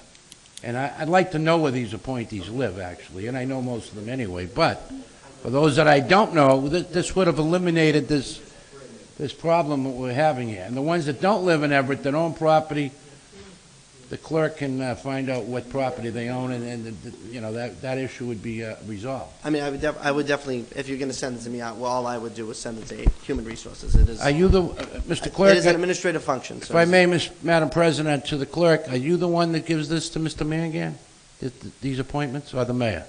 The mayor, a lot of times they'll come to me and ask me, especially with new people, if there are openings. So that's how Okay, so moving forward, let's put the address on the agenda like it was done in the past. I don't know why it was dropped. Yeah, a lot of these people are renewals, so maybe that could be. Well, it still should be on there. You know, just for those new members and for those who are curious. I mean, I want to know where people live. Everett's 3 square miles, there's 15 appointees here. You know what I mean? I mean, it's only fair. It was done, why was it stopped? I don't know. But anyway, put the address from now on. We can request the mayor to do that. We wouldn't even be at this juncture here tonight. But if they live out of the city, do you want to know, you want the address of the property that they own here? The ones that actually don't live here, the clerk can find out what property they own, and Okay. that's probably a personal issue. You know. But they do, as long as you say they own property, is that the requirement? It's property business ownership. All right, it's a very simple procedure. Put the address. I don't know why it was stopped. Is it a little extra paperwork? Come on. Okay. Councilor Martin. Then what you can do. Thank you, Madam Chair. If I may ask the city clerk a question. Sure. So do boards and commissions members recuse themselves when there's a perceived conflict of interest with a license, or? Oh, they should. If there's a family member before them? I mean, they're given the open meeting law and conflict of interest law every year, like you saw me give you over the last couple of weeks. Every January, everyone signs one. Every other January, everyone takes an exam. Every time you're appointed, you fill out the paperwork for the open meeting law. It's a requirement under the law. I mean, I have to give it to you, whether you fill it out or not, but I mean, I get all of them back, or the majority of them back. So yes, you have to follow the law. Thank you so much. You're very Thank you. Okay. If there are no further questions, we'll excuse the customary I'm thanks. glad I could be so helpful tonight. Sorry, Mr. Slattery. I thought you were more comfortable in that chair. So, Madam President. Councilor McLaughlin. I'll be truthful. I hate to signal out any one individual because of a question, whether or not it is or not. I hate to. So I wonder if we should table all of these appointments and get an identification of an address of a business or a residence, like Councilor Matuski was just saying, that has been done in years past. And then we're not signaling out any one individual and making it look like we're targeting one individual versus another. Because there are 2 people on the list that I question whether or not. Well, why don't you just table the 2 people? We got 45 but items again, on the agenda. Again, then we're signaling out the 2 individuals. Why not? If you table 45 items, next agenda is going to have 100 items. Are you willing to stay here to 4 o'clock in the morning? I am. Quite frankly, I am, to make Okay. sure that we're doing this properly. And to be honest, maybe it's a learning lesson that this won't happen in the future. So if we have to learn from, not a mistake, but if we have to learn because of an issue, then we learn from it and we grow from it as a body, to be quite honest. But I'd hate to signal out individuals, whether or not it is factual or not, and then have somebody report in a newspaper that we're signaling out good quality people that have served our city for a long period of time. I don't want to have that become the story and the headlines in the newspaper this week. So the wish of my colleagues is to do what they'd like, but I do question two members. I have another speaker that hasn't spoken yet. You've already spoken twice, so I will call on Councilor Napolitano, and then we already voted on one. I second his motion. Let's, I mean, come on, what are we doing here? Wait a minute. We're up here to make decisions. We're not here to question every single minutia. If you have doubts or have questions, then hold those that vote up, by all means. But it's not fair to hold up the entire process because you have your doubts about one or two people. I say we move forward, we end the discussion, we all know what the process is, and if you don't, spend some time off meeting and find out what that process is. But don't hold the meeting up indefinitely over minutia. Make a decision. If you question it, hold that individual up. If you know for a fact the person lives in Everett, then why are you holding up the block of appointees? I say we move on, make your motion, let's continue the process. Councilor Matuska, I have one other councilor that hasn't Okay, spoken thank you, yet, Madam and I will Pre- call on you because you've already spoken, so. Oh, I'm sorry, All yeah. right, so second time around. Councilor Adrian. So, Madam, so I brought up this question on Thursday to the city solicitor, to Dolores, as well as Kevin O'Donnell, and I brought up about the board process. I had my questions. I wanted to see the people's resumes, their letters of interest for reappointment. So Assistant City Solicitor Keith got back to me today. He said that he would be able to give that request to me.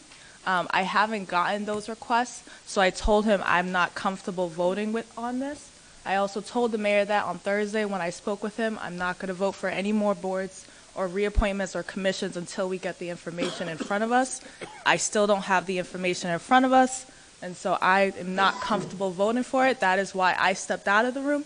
I thank my colleague, Mike McLaughlin, for raising another question, as well as the residency and the addresses, as well as Mike Matusky. But I just feel like we're appointing these people 2-3 years, and we don't have the accurate information in front of us. That's not okay, especially as city councilors. Not okay for me. Thank you. Councilor Matusky. I just want to clear one. All I'm saying on these reappointments is, and Councilman Marchese, a longtime councilman here, just confirmed it. It was policy to put the address on the agenda. People are looking at me here like I'm trying, I'm making this up. I'm not making it up.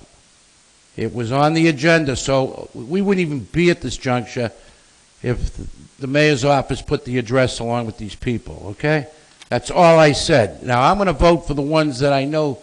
If you have a question on two people or one or two people, Madam President, to the councilman from Ward 6, if he has a question, I'll give him the courtesy to hold those two over, but these people are all reappointments, most of them. Yes, they are. Mr. Tozzi has lived here all his life. I mean, I could go down the list here, and I know most of the people, but it would be very nice if somebody took the time to put the address where the people live. I don't get it anymore. It's, you get the bare minimum here on the agenda.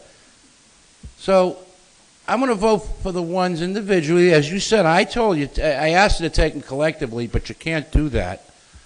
So now we're going to pick out the one or two that the councilman from Ward 6 has an issue with, and as a courtesy to him, I'll lay those two over until we can find out whether they own property or they actually live here in Everett. So let's just move forward and vote individually, as you said, Madam President. We can't take them collectively. God forbid. Councilor Okay. Capone. Not to belabor the issue, but I know most of the names in this list, and they're all good people. But as a courtesy to a colleague, if the colleague was told that they were going to get information, and that's going to hold up my colleague's vote, I'm going to ask that we take 10 to 23 collectively and just postpone until our next meeting. On the motion? Councilor Hanlon. You know, it's funny that we all say that we know these people and everything, but to me, it feels like we're insulting them by saying we're going to put this on the calendar until another time, you know. We know these people. There's maybe a few that we don't know.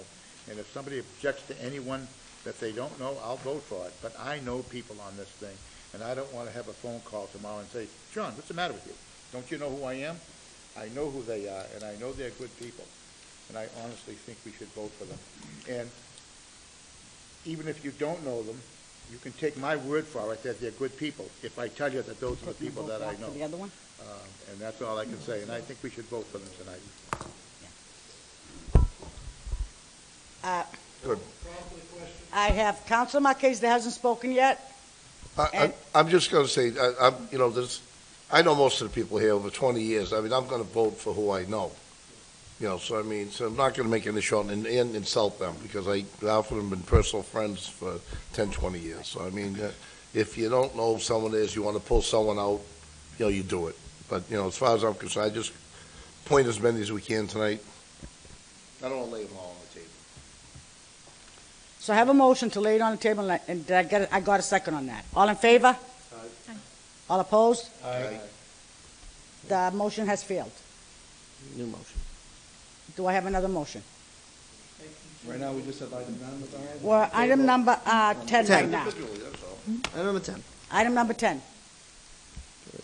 is before you. What's the motion? Thank you. Item number 10 is for Councilor DePiero. Thank you, Madam Chairwoman. Although it is not a conflict, to avoid the appearance of one, I am going to step out of the room as this individual is a relative. Thank you. So I have favorable action And it was seconded. and second. Roll call. Council Capone. No. Councilor Hanlon. Yes. Councilor Marchese. What? Yes. Councilor Martins. Yes. Councilor Matusky. Yes. Councilor McLaughlin. No.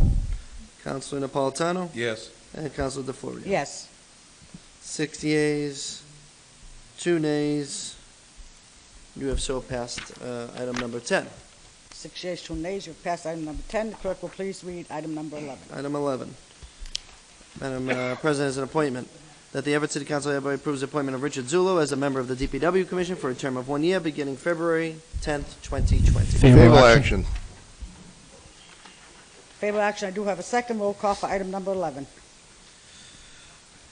Council Capone. Yes. Council DePiero. Yes. Council Hanlon. Yes. Council Marchese. Yes. Council Martins. Yes. Council Matusky. Yes. Council McLaughlin.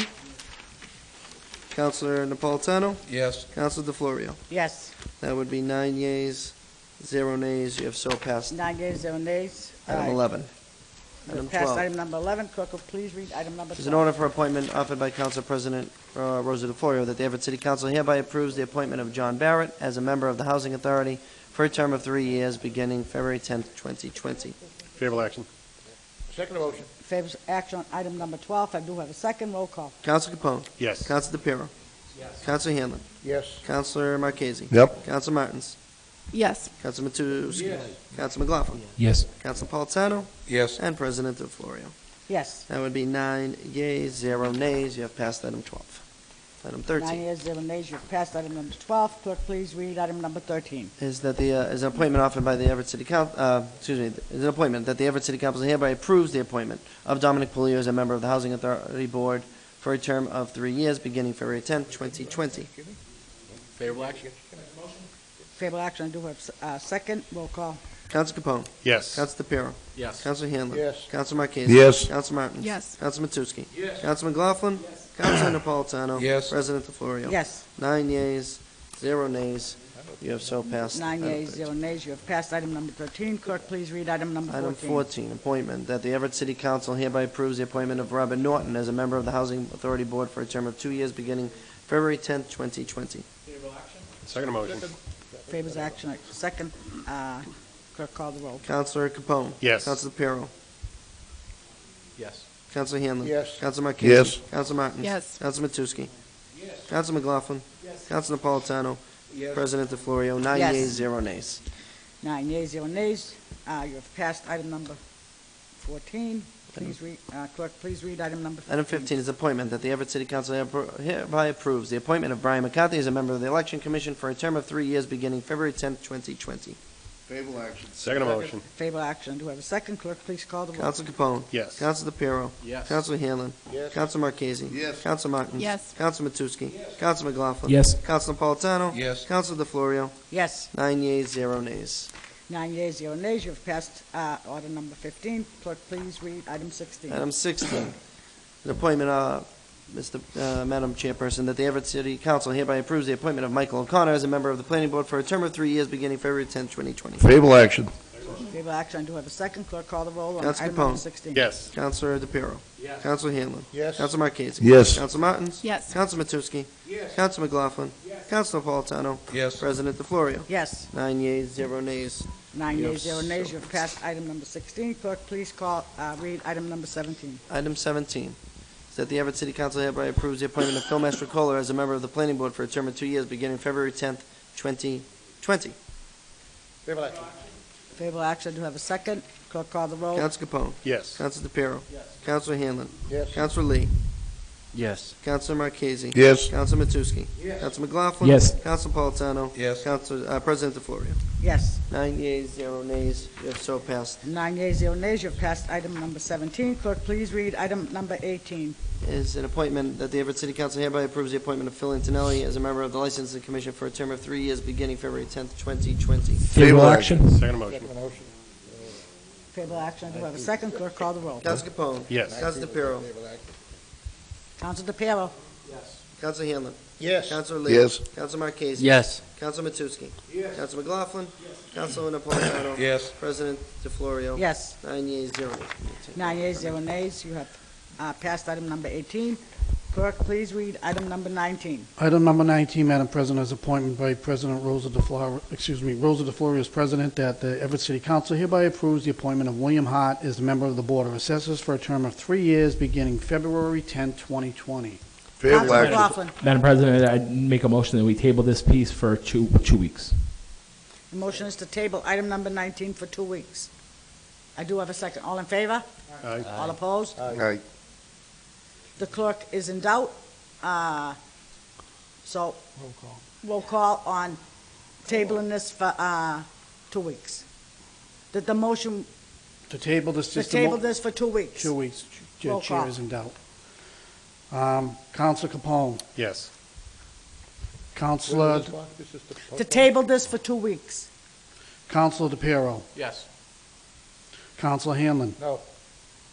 Counselor Lee. Yes. Counselor Marchese. No. Counselor Matusky. No. Counselor McLaughlin. Counselor Napolitano. No. And Counselor DeFlorio. No. 4 yeas, 5 nays. On the motion, Failed. I want to make sure it's very clear that I am not against Mr. Hart. I've known him my whole life. He is a personal friend of mine. I questioned a particular on this appointment, and I didn't want to signal him out tonight to make it look like some of my colleagues, including myself, were against his appointment. He has served this city honorably with dedication and commitment for many years. I questioned his residency, not knowing whether or not it was or not, and that's why I asked for it to be laid over for 2 weeks. But I do not want anybody in this city to think that any one of us are against the work that Mr. Hart does on behalf of our city. Thank you. Second motion. I have a favorable action. I do have a second. Counselor Capone. Yes. Counselor DePiero. Yes. Counselor Hanlon. Yes. Counselor Lee. Yes. Counselor Marchese. Yes. Counselor Martins. Counselor Matusky. Yes. Counselor McLaughlin. Counselor McLaughlin. Yes. Counselor Napolitano. Yes. And President DeFlorio. Yes. 9 yeas, 0 nays. You have passed. 9 yeas, 0 nays. You have passed item number 19. Clerk, please read item number 20.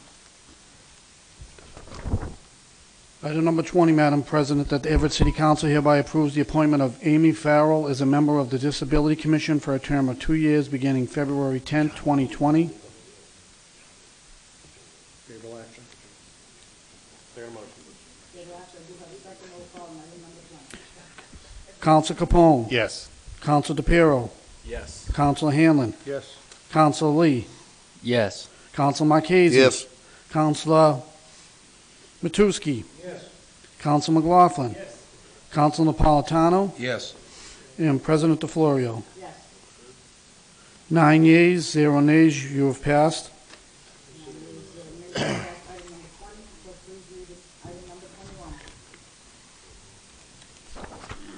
Item number 21, Madam President, that the Everett City Council hereby approves the appointment of Ian Lalaberty as a member of the DPW Commission for a term of 2 years beginning February 10, 2020. Second motion. Second. Roll call. Counsel Capone. Yes. Counsel DePiero. Yes. Counsel Hanlon. Yes. Counsel Lee. Yes. Counsel Marchese. Counsel Martins. Yes. Counsel Matusky. Yes. Counsel McLaughlin. Yes. Counsel Napolitano. Yes. President DeFlorio. Yes. 10 yeas, 0 nays. You have passed. 10 yeas, 0 nays. You've passed item number 21. Clerk, please read item number 22. Item 22, Madam President, is that the Everett City Council hereby approves the appointment of Joseph Lamonica Sr. as a member of the DPW Commission for a term of 1 year beginning February 10, 2020. Favorable action.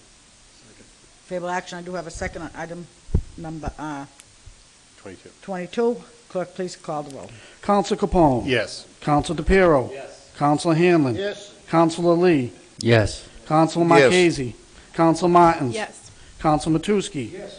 Counsel McLaughlin. Yes. Counsel Napolitano. Yes. And President DeFlorio. Yes. 10 yeas, 0 nays. You have passed. 10 yeas, 0 nays. You have passed. Clerk, please read item number 23. Item 23, that as an appointment, that the Everett City Council hereby approves the appointment of Joseph Lamonica Sr. No, as we a just did member. that one. Oh, I'm sorry, it wasn't checked. That's okay. 23 is next. Appointment, that the Everett City Council hereby approves the appointment of Kim Ferrante as a member of the Library Board of Trustees for a term of 3 years beginning February 10, 2020. Favorable action. Madam, on the motion. Motion, Counsel McLaughlin. Again, I said originally that there was 2 members that I had questioned on regarding it, and this is the second one, and she's a personal dear friend of many of us in this chambers. This is why I didn't want to signal these 2 individuals out. I questioned item number 23.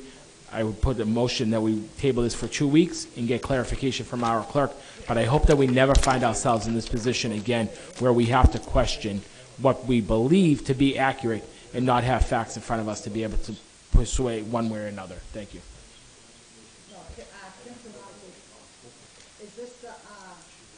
Kim Ferrante.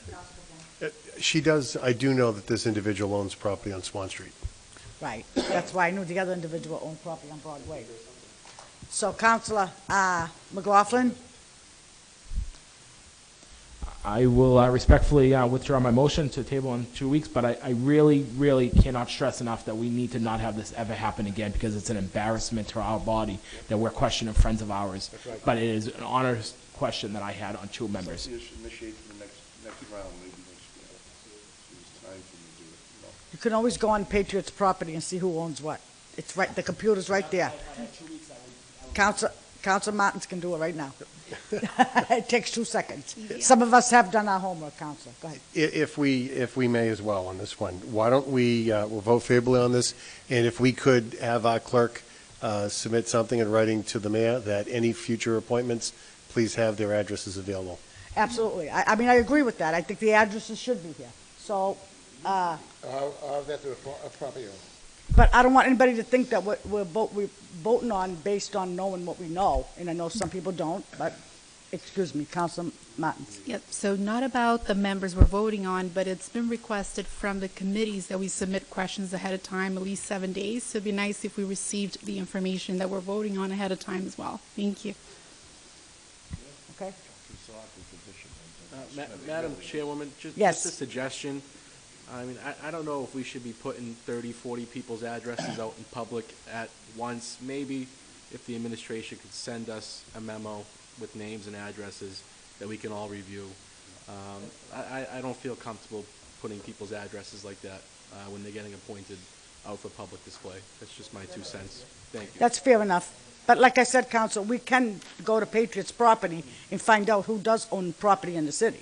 And I understand that we should have the addresses, that we want it in writing by the administration that can give it to us in a different memo. So, Council, nothing, I'm not trying to No problem, Madam President. I have one question. Somebody issues a lease to us that they're leasing a property.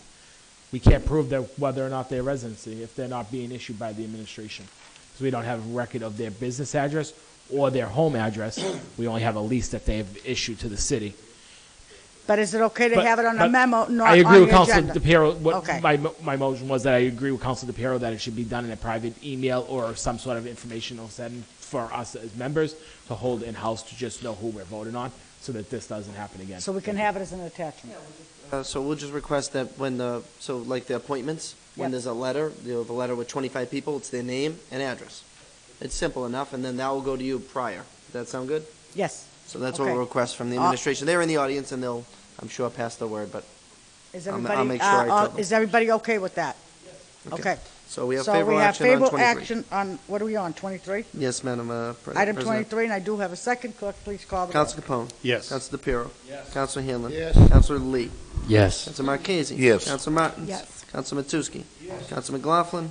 Yes. Counsel Napolitano. Yes. And President DeFlorio. Yes. 10 yeas, 0 nays. 10 yeas, 0 nays. You've passed item number 23. Clerk, please read item number 24. Item 24, to accept the donation offered by Councilor Rosa DeFlorio as president, that the Everett City Council hereby accepts a donation of several items from Rapid 7. List of inventory is on your desk. Madam Chairman? Councilor Hanlon. On item number 24, I would like to know what Rapid 7 is. So, the solicitor's here, but I can tell you briefly that this was a company that was bought out in Boston. They got rid of all their, I believe it was in Boston. Okay. They bought out, they had all this extra furniture, and they were going to put new furniture in, and they asked and reached out to different people, and the mayor said, yeah, we'll take that's free fine. furniture that Yeah, I just can be didn't think it was every utilized at no company, cost to the that's all. taxpayer. Fine, thank you. So Okay. it's very nice furniture, high-end quality, We have just so the, you know, but it was all donated. there's a list, it's all donated, and the matter's in front of you. I heard a favorable, I didn't hear a Yeah, second, favorable. that's all. Favorable. Oh, okay, thank you, Counselor. Second. Counselor Adrian. Yes. Counselor Capone. Yes. Counselor DePiero. Yes. Yes. Counselor Hanlon. Yes. Counselor Lee. Yes. Counselor Yes. Casey. Counselor Martins. Yes. Counselor Matusky. Counselor McLaughlin. Yes. Counselor Paultano. Yes. President DeFlorio. Yes. 11 yeas, 0 nays. You 11 have so yeas. passed that. 0 nays. You've accepted the furniture. Item 25 is a donation offered by Council President Rosa DeFlorio that the Everett City Council hereby accepts a donation of several computers and computer monitors from Encore Boston Harbor. Favorable action. Councilor Adrian. Yes. Councilor Capone. Yes. Councilor DePiero. Yes. Councilor Hanlon. Yes. Councilor Lee. Yes. Councilor Marquez. Yes. Councilor Martins. Yes. Councilor Matusky. Councilor McLaughlin. Yes. Councilor Napolitano. Yes. And President DeFlorio. Yes. 11 yeas, 0 nays. 11 yeas, I 0 nays. You've accepted the donation. do want you to note that item 29 is the only piece that is under new business that actually should have been old business. So that is something that we can vote and discuss with, not under our new business rules. It So was just- item 29 should have been under old Yeah, business. Okay. it's the only one that's labeled wrong, so I just want you to note that. Okay. Item, Postponed for clerk, 2 weeks It to, it Clerk was has to read. postponed, so we can actually discuss it. but if no one's here. clerk read. Oh, yeah, that's up to them. Item number 29. Item 29, Madam President, is a resolution offered by the entire City Council. A request that is on the mayor to come to the next council meeting to discuss the possibility of purchasing a staffing and community shuttle bus for our seniors so they can enjoy the many activities posted throughout the community, including the monthly senior socials. Yes, Council. Madam President, I don't think we have anybody in the audience that will table it for 2 weeks and again invite up the mayor to come and talk to us about this item and hope that he will attend the meeting. Thank you. Second. So the motion is to postpone item number 29 for 2 weeks. All in favor? All opposed? The ayes have it. Clerk will read item number 31. Maybe because it was under new business? That's why nobody came here, yeah. It's all right.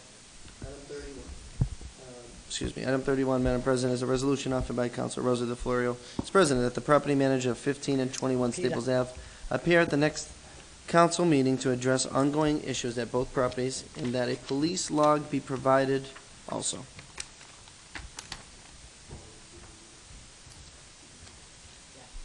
Councilor DeFlorio. Thank you, Mr. Chairman. I've had numerous complaints on this Staples Ave. Those are condos that people actually own. So some people own the condos and live there, and some landlords don't live there and rented the condos and just don't care what happens. So I'd like to get a police report from the police and the fire department of how many times they go there. There's numerous noise in the halls late at night. I want the property manager to come up and explain who monitors this? What are they doing? Who do they complain to? And I'd like this to go to Community and Business Development.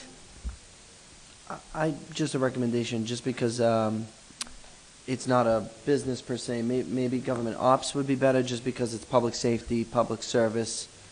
Do you think CBD? I would send it to 'Cause Community it's and housing? Business Development, only because this is the management company that's Okay. managing this.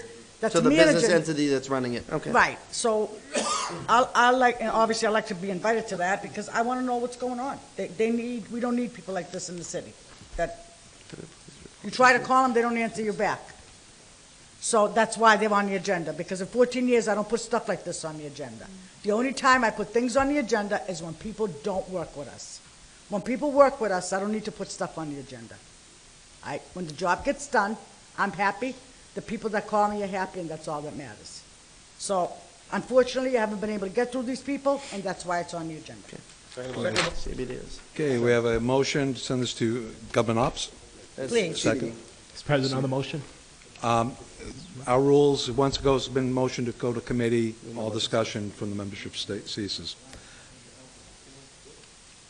All in favor? Aye. Opposed? So that's coming Ayes up. have it. Clerk will read the next item. Item 32, Mr. Chairman, is a resolution offered by Councilor Wayne A. Matusky that the election department's city clerk office provide stamped envelopes to residents for absentee ballots and census forms. Councilor Matusky. Thank you, Mr. President. You know, we all had recently been mailed the census forms. And I was talking to a few people, and it was mentioned to me that why don't they provide, if we're trying to encourage people, I know that the city clerk had some kind of meeting inviting councilors to attend, but this is my suggestion, okay? And it actually came from somebody else, but I've been thinking about the absentee applications also. Now, I'll tell you a story on the absentee. It's hard enough to fill out an application for certain parties. Most people that get an absentee have a disability or are older people, 80% I would say. Now, I had a few people say to me, well, we mailed it back, but it came back. How much is a postage for a absentee stamp? Now, a regular stamp is what, 56 cents? 50 cents. 50. 50 cents? I have no idea. I think it went up a penny, 51. I got the I think it's stamps. But now, Mr. President, they received a letter from the clerk's election office saying that the postage is now 66 cents. For the absentees? For the absentee ballot. So now you've really created a problem. You're either going to put two 50-cent stamps on. I mean, can't the city, I would ask my colleagues here. Most people are disabled, as I said, are senior citizens, unable to go to the polls. I think the city should, I'm going to refer this to the city clerk and the election department, to at least put a postage on there and they can mail it back. Not only would the person be more likely to mail it back sooner than later, and, I've heard the stories, I put it on top of the refrigerator, and this goes for the census report, too. Mm-hmm. Now, according to this audit that we received tonight, there's 46,340 people living in Everett. Okay, that's what this audit, Mr. Sullivan's audit tonight came out with. And every person that does a census, we get money from the federal government. I don't know exactly how much, but somebody said it was in the hundreds. Approximately 2,300 2,300 per person? under the federal census, approximate. Wow. So why wouldn't we provide a postage stamp for these census forms? And I have one question. I think the clerk could answer it, Mr. President. When these forms are mailed out, do they go by household or is it an individual? In other words, We do either or. It has a name or head of household. I remember years Usually does ago, like a it had both. the whole family on one, so somebody. Oh, could- yeah, well, there's one name on the thing, but then on the, if we know that you all live there, we put them on. All right, so that would only require one stamp. Correct. And if an individual would be one stamp. So, you know, and this gentleman saw me at 7-Eleven the other day. He says, geez, Wayne, you know, my next door neighbor lost her census form. She would have mailed it, but she was waiting to get a stamp. Why wouldn't the city, is it illegal to? No, I mean, if you refer it to our department, the election commission. Well, we'll I'm going to review it at the refer next these meeting. actually to the mayor, because I didn't, $2,300, if we got 1,000 people, that's a pretty good amount of money. Well, 2,300 per person? Yeah, just, you know, those are two different censuses, though. One's the street listing, municipal census, one is the federal census. Federal census is where we receive dollars. Municipal one is Right. is required under But this is Mass an every 10-year deal. That's So that this one, is the but that one's 10th year. directly through the federal government. Okay, so I'm going to the federal government That's does direct. these printings and so No, forth? the ones that you're seeing now are from the Director of Elections. She mails those out. So they're two So that one different we forms? can discuss. Yeah, two different forms. You don't work collaboratively? We can't. His question is. I know what is. Is the federal, do we have any control for the state? None on the federal one. On the municipal one, we have some control. So When do we get the federal one in the mail? March 12th, it starts online, and I'll be discussing that at a meeting soon. So Okay. that way we can. Well, talk even about for it. the city census. You know, absolutely. I mean, you know, I think it'd be a courtesy, and especially the absentees where the postage, somebody got a letter saying it was 66 cents. As I said, there's a difference between one stamp and two stamps. And people are on, you know, senior citizens want to participate. We're trying to encourage people to vote. The voting rolls have gone down, you know, as far as people participating. This just makes it easier and less of a hassle. And some people will go out of their way and bring the ballot to City Hall. And then they're really going above and beyond their civic duty, right? So I'm going to refer this to the city clerk, the election department, and the mayor's office. And I want to thank my colleagues for indulging me in this. Do I have a second? Second. All in favor? All in favor? Opposed? The ayes have it. Clerk will read item number 33.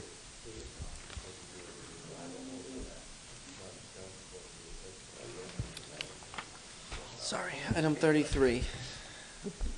Mr. Chairman, is a resolution offered by Councilors Rosa DeFlorio, Michael McLaughlin, John Hanlon, Jimmy Triley, Michael Marchese, that the chairman of the Liquor License Commission appear at the next meeting to discuss why businesses in Everett Square can only sell alcohol until 12 a.m. Councilor DeFlorio.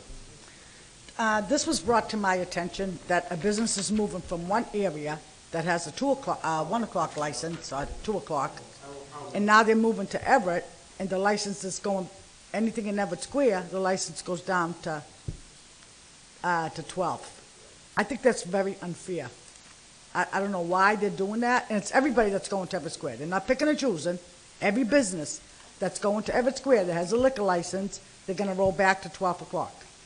So if you're on Main Street and you have a liquor license to 2 o'clock, now all of a sudden you move from Main Street and you come to Everett Square, your license goes back to 12 o'clock. So I don't know what that means, why they're doing this. So I like for the chairman to come and explain the reason behind this. So, but I don't know why this has a name and then it says as president. This isn't as president. It's just, Yeah, no, I know. okay. So I want that as president strike out. This is me. It has nothing to do with any as president. The system is, okay. So thank you. And Council Martins was also a member of the sponsor, so I just want to make sure I mention that. Okay, so basically, I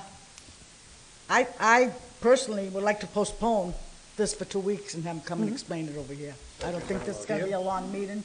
Instead of sending it to a committee, I believe that this is, Postponing means we take the issue up at the next meeting. You're inviting them here to answer questions at the next Yes. meeting. So I believe postponement would not be the correct motion. but inviting them to attend Oh, the I'm next sorry, meeting. excuse me, yes. So the motion would be to invite the license commissioner for our next meeting to come and explain the reason why. Do we have a second? Second. Councilman McLaughlin has the floor next. Thank you. Then Council Hanlon. Thank you, Mr. Chairman. Mr. Chairman, I echo the comments of Councilor DeFlorio. I also think that it's unfair to any business to make one business close at midnight and one business close at 1 a.m. or 2 a.m. You're now taking a business and hurting them for 2 hours of operation where another business is able to stay open for 2 hours later or an hour later or whatever that time frame ends up being. I know that it's a courtesy after 11 p.m. The state law says that liquor licenses are only valid until 11:01 p.m. and then it's discretionary of the city. But it should be fair for everyone, no matter where they're located in the city of Everett. We should either roll back everybody's hours or keep everybody's hours. But you can't pick and choose where, because they're located, we should have a business open 1 hour of time versus the other. And then the businesses that are already established in Everett Square, are they all going to be rolled back to midnight, or is it going to be just the ones that are moving into Everett Square? And then we have a business that stays open till 1 a.m. and a business that stays open till midnight. It needs to be one set of rules across the board for everyone. Whether it's midnight or 1 a.m., that's a discussion to be had, but I believe it's a set of rules that needs to be applied for everyone. And that's why I think this is an important issue across the city. I don't think it's just solely Everett Square. I think that needs to be discussed about every liquor license that is held in the city of Everett so that everybody plays by the same set of rules. Thank you. Okay, just gentlemen, ladies, just remember that we are having them come back in 2 weeks. So again, you want to save your questions at that point. Councilman Hanlon. Yeah, my question was that, same as department heads, do we have to let them know the questions we're gonna ask them, or just we spring it on them when they get here? It's a very simple question. If there's only one question, yeah, but if you have some, it We're bringing them up here can't under the hurt to have context them. of answering the question about the licensing hours. So there really isn't any deeper information than needed than that. That should provide them. Well, I'd like to know what the extent of Everett Square is. How big Well, is but- Everett Square? That should be part of their answer. That would what? That should be part of their answer. If Everett Square is. That's not my thing. My question was, Yeah. do we have to ask them questions tonight? No. Or do we ask them questions, just yes or no, one way or the other? I think when they get here. I think you're okay with asking them questions that evening, but I do recommend if you have a lot or they're very My answer to in-depth, council would it be can't hurt that to if give you them feel some so opportunity inclined to to be submit, prepared, you know. if you feel so inclined to submit them questions in advance on an area that you feel they may not be prepared for, forward the questions. Doesn't hurt. More is better than none. Correct. But you're not required. Councilman DePiero. Thank you, Mr. Chairman. Not to belabor this, because we are going to discuss this again. I concur with the sponsors. We as a body are trying to transform our city. We're trying to create a vibrant downtown area. We're trying to draw people here. To do that, you need a nightlife. You don't draw people by shutting down the house at midnight. It's just not how it works. Thank you. So I have a motion before you to postpone it for 2 weeks to invite the chairman of the board. Am I right? all in favor? Aye. Opposed? The ayes have it.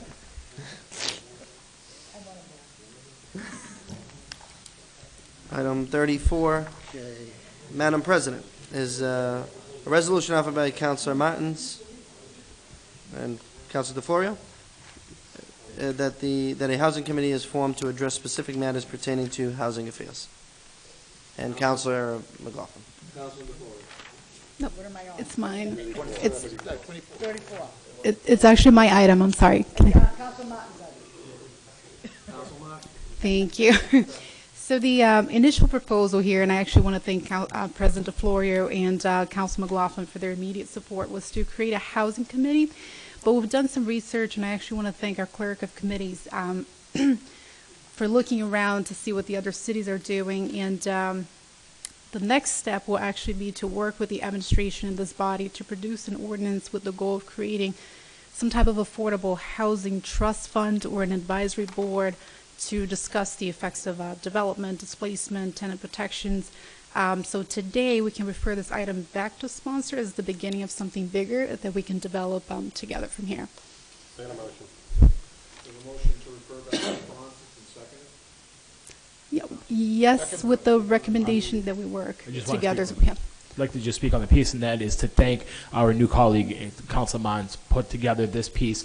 Was something that I think many of us hear every day when we leave our house, is that people can't afford to live in our city and they're being pushed out by the rents that are skyrocketing. We had the mayor here tonight talking about the taxes, and I think this is a bigger issue, and I want to congratulate our colleague, our new colleague, on putting such piece forward that is going to truly help the residents of the city of Everett, and I look forward to working with her to be able to make the next step happen and to work with the administration on this issue. But I want to congratulate Council Mons on putting together such a thoughtful piece this evening. Thank you. We have a motion to refer back to sponsor. All in favor? Aye. Opposed? The ayes have it. Clerk will read item number 35. Item 35, Mr. Chairman, is a resolution offered by Council President Rosa DeFlorio that a representative from ROCA give a brief presentation on what the organization does for at-risk communities. They did not appear, so I think you can refer this back to sponsor. Motion to refer back to sponsor. Second. They didn't appear. Refer item number 35 back to sponsor. Second, all in favor? Aye. Opposed? The ayes have it. Clerk will read item number 37. Item 37. Mr. Chairman, is a resolution offered by Councilor Stephanie Martins to request that a representative from both the police and fire departments present a comparative analysis public safety report for 2019. Council Martins. Thank you. So this was initially actually two items that combined into one, but I've spoken with both chiefs from the fire and the police department. So every year, both departments, they actually produce a comprehensive report with the data as far as how many calls each department received, the numbers and types of incidents, and it would be great to share this information with the public, especially after the opening of the Encore. So I'd like to invite a representative from the fire and the police departments to share this report at our next Public Safety Committee meeting, possibly the first one in April. Second that motion. Motion to refer to public safety. Second, all in favor? Aye. Opposed? The ayes have it. Clerk will read item number 39. Item 39. Mr. Chairman, is a resolution offered by Councilor Gurley Adrian that the city look into adding bike lanes and better signage on major streets. Yeah, so it was brought to my attention, one of the Everett teachers, Shane McNally, got hit on a bike right in front of the Parlin School, and he got into a concussion, and he was riding his bike, and so he asked me if I could put this on the agenda tonight. He was wondering if we could add more bike lanes as well as better signage. I do have the list of streets that he was recommending that wasn't put on the agenda, but the streets he was recommending was Broadway, Main Street, Ferry Street, Elm Street, Hancock Street, Bucknam Street, Lynn Street, Fuller Street, Washington Street, Nichols Street, Towelston, Bell Rock, and 2nd Street. So I have spoken with him on this, and he said if we could put this as a motion to send it to Jay Monty and then have Jay present it to the city council in 2 weeks. Second. Mr. Monty did put something on your desk also. I know, I did see his comment, Okay. but it doesn't answer the question. Okay. I just want to make sure you saw it. Yep, I saw it. Mr. President, I hope that Mr. McNally is okay. I didn't realize that he had been Yeah, he's out. in an accident. That's awful. He's a great individual. I just want to bring to Councilor Adrian's attention that Washington Street is a small street between Bradford and Belmont Street. Washington Ave is the street that's off of Fuller Street that runs through Revere and goes into Revere and goes up Elm Street, goes into Chelsea. So she may want to amend that by adding Washington Ave, which is the road that's off of Fuller Street, and not Washington Street, which is at the intersection of Bradford and Belmont Street.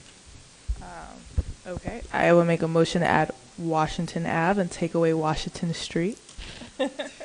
Councilman McLaughlin, just for clarification, that, you're talking about the street that runs along Glenwood Cemetery? That's Revere. Correct, but Councilor Adrian asked for Washington Street to be added as one of the main roads, and Washington Street is the small street that runs between Bradford and Belmont Street.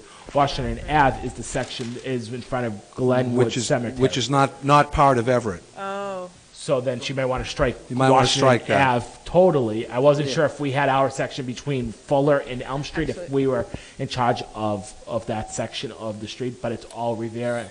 It's all Revere. Yeah. you're all set. Council Adrian, would you like to make that amendment?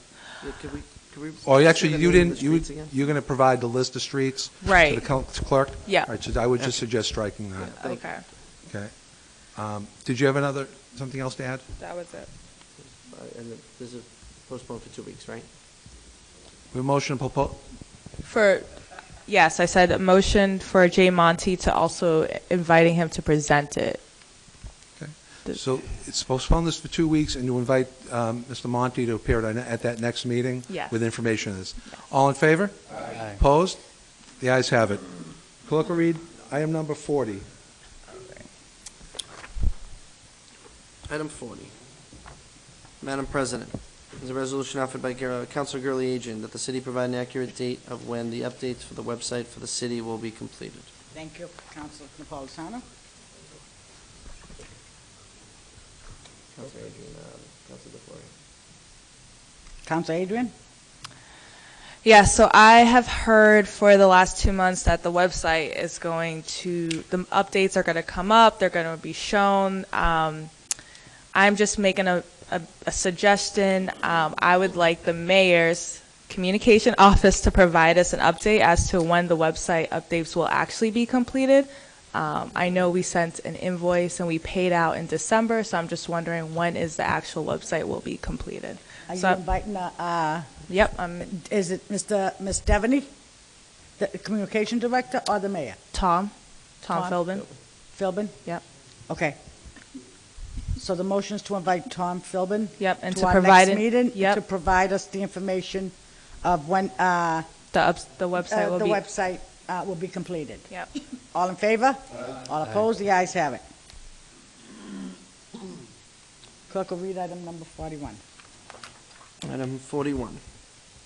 Madam President, is a resolution offered by Councilor Gurley Adrian that the city review and create rules and guidelines on how board and commission members are appointed and chosen.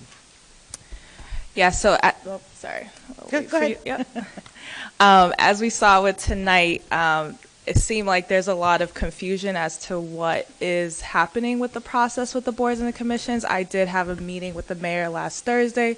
We did have a conversation about this, and he is going to look at one of the suggestions I made in reference of number 42. I would like for him and his office to be able to provide a policy or a guideline as to what the process is on a written document and let us know what it is, the whole city council. This will be on item number 41? 41, yeah. Okay. So she wants a guide in writing, is that correct? Right. In By the writing. mayor's office. And you would like that in 2 weeks? Yes. In 2 weeks. All in favor? All opposed? The ayes have it. Clerk will read item number 42.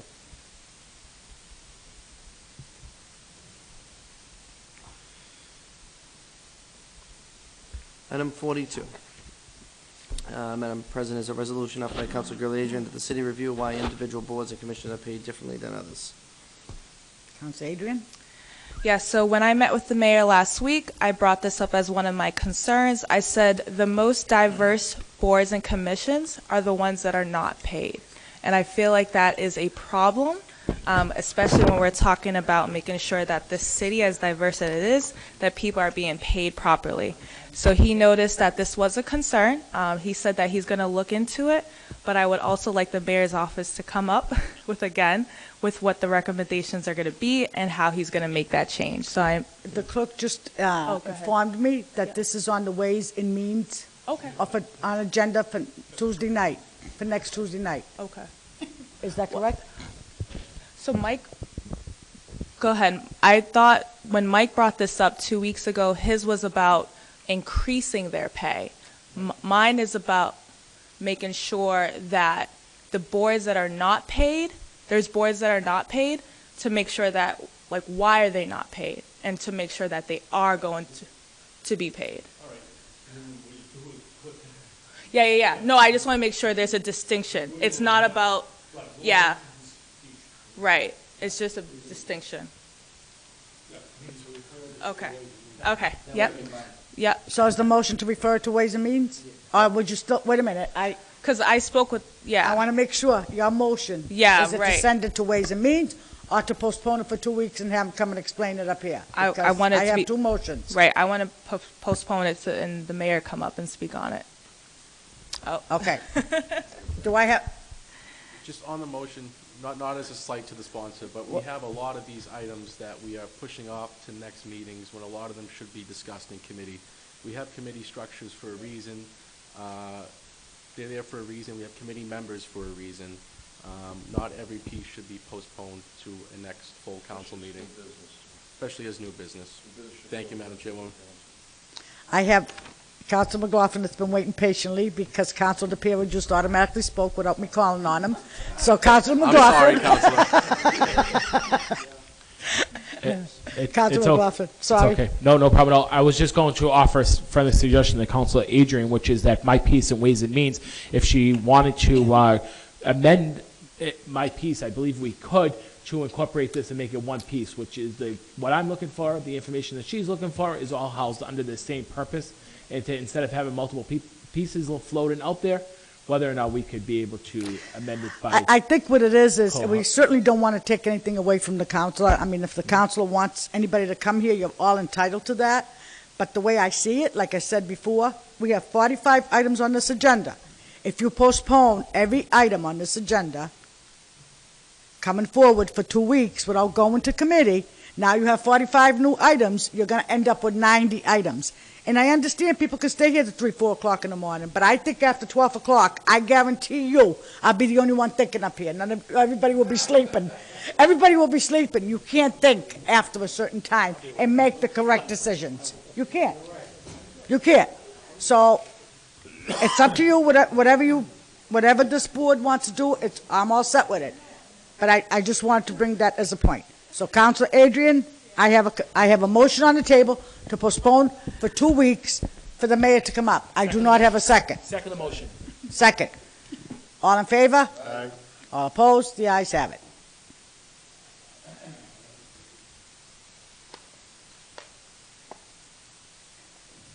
Clerk will read item number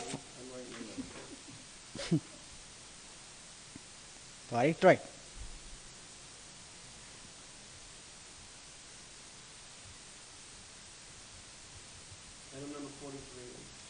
Item number 43, Madam President, is a resolution offered by Councilor Gurley Adrian that the city review rotary traffic and see what recommendations can be made.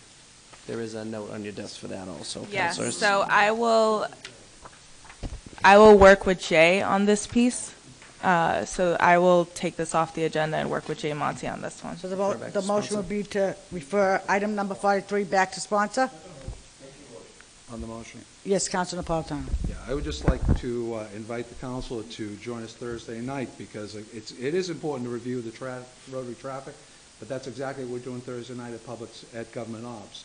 We have a severe problem at Santilli Circle. Both Santilli Circle and Sweetser Circle are both actually state roads, which means the city is limited to what it can do. But we're bringing all the people together regarding a serious issue at Santilli Circle, and that's a major rotary. So I would invite you to join us Thursday night at 6 o'clock. So the motion would, did you say, Refer back to sponsor. Councilor, to refer back to sponsor, is that correct? Yeah. I have a second? All in favor? Aye. All opposed? The ayes have it. Item 44, Madam President, is a resolution offered by Councilor Gurley Adrian that the city review ordinances that may have a trial period. So during our legislative affairs meeting, it was brought up that the snow ordinance only has a trial period, and I still haven't gotten anything from David Flood about a period after the trial period. So right now, our snow ordinance is outdated. And so it just brought up to me as a concern what other ordinance could be outdated. And I just want to make sure that we have a process that reviews this. And if we do, you know, what's happening, because this was found. Yep, so this is the only one after going through was when we reviewed and hit trial period. Yeah, that was the only one. Besides that, the trial period, if you read it at the bottom, it doesn't mean that everything else was null and void. The only thing that's missing is the fine structure. but you still are required, but there's no fine structure, which is an issue, absolutely. This, I think, was passed back in 2014. So, yeah. It's almost 6 years. Yeah. So, Right. So that's the only one that we found that still had a trial period caveat there. So it just needs to be amended so we can add a fine structure like that was already there. Just get rid of the word trial period and recreate the structure. So you can do that in legislative affairs if you'd like to do. It's already in there. Oh, that's part of your pieces that you might have done a few weeks ago? Oh, okay. So then you could refer this one back because you already have it in committee. Sponsor, all in favor? Aye. All opposed? The ayes have it. And final item, number 45, is Madam President, is a resolution offered by Councilor Gurley Adrian to request the mayor's office to provide and create an organizational chart and promotion how employees are measured.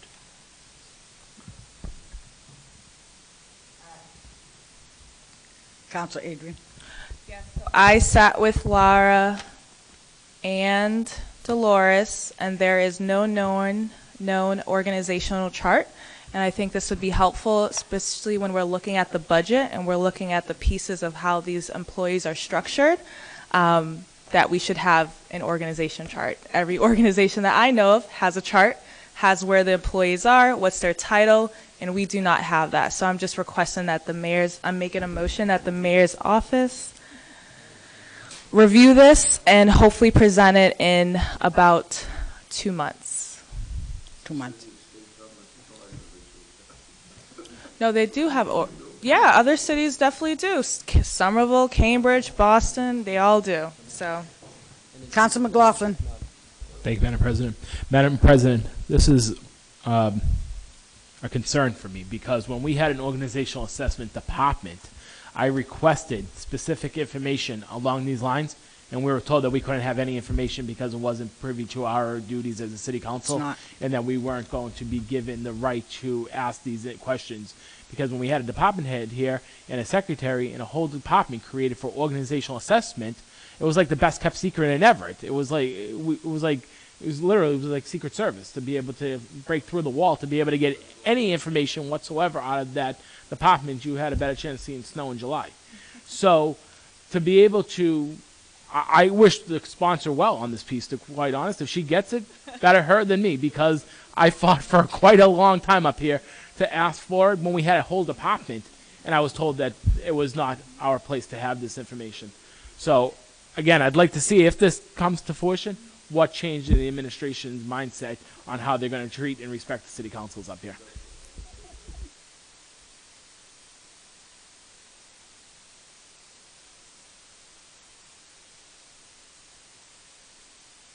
So you're requesting information in 2 months?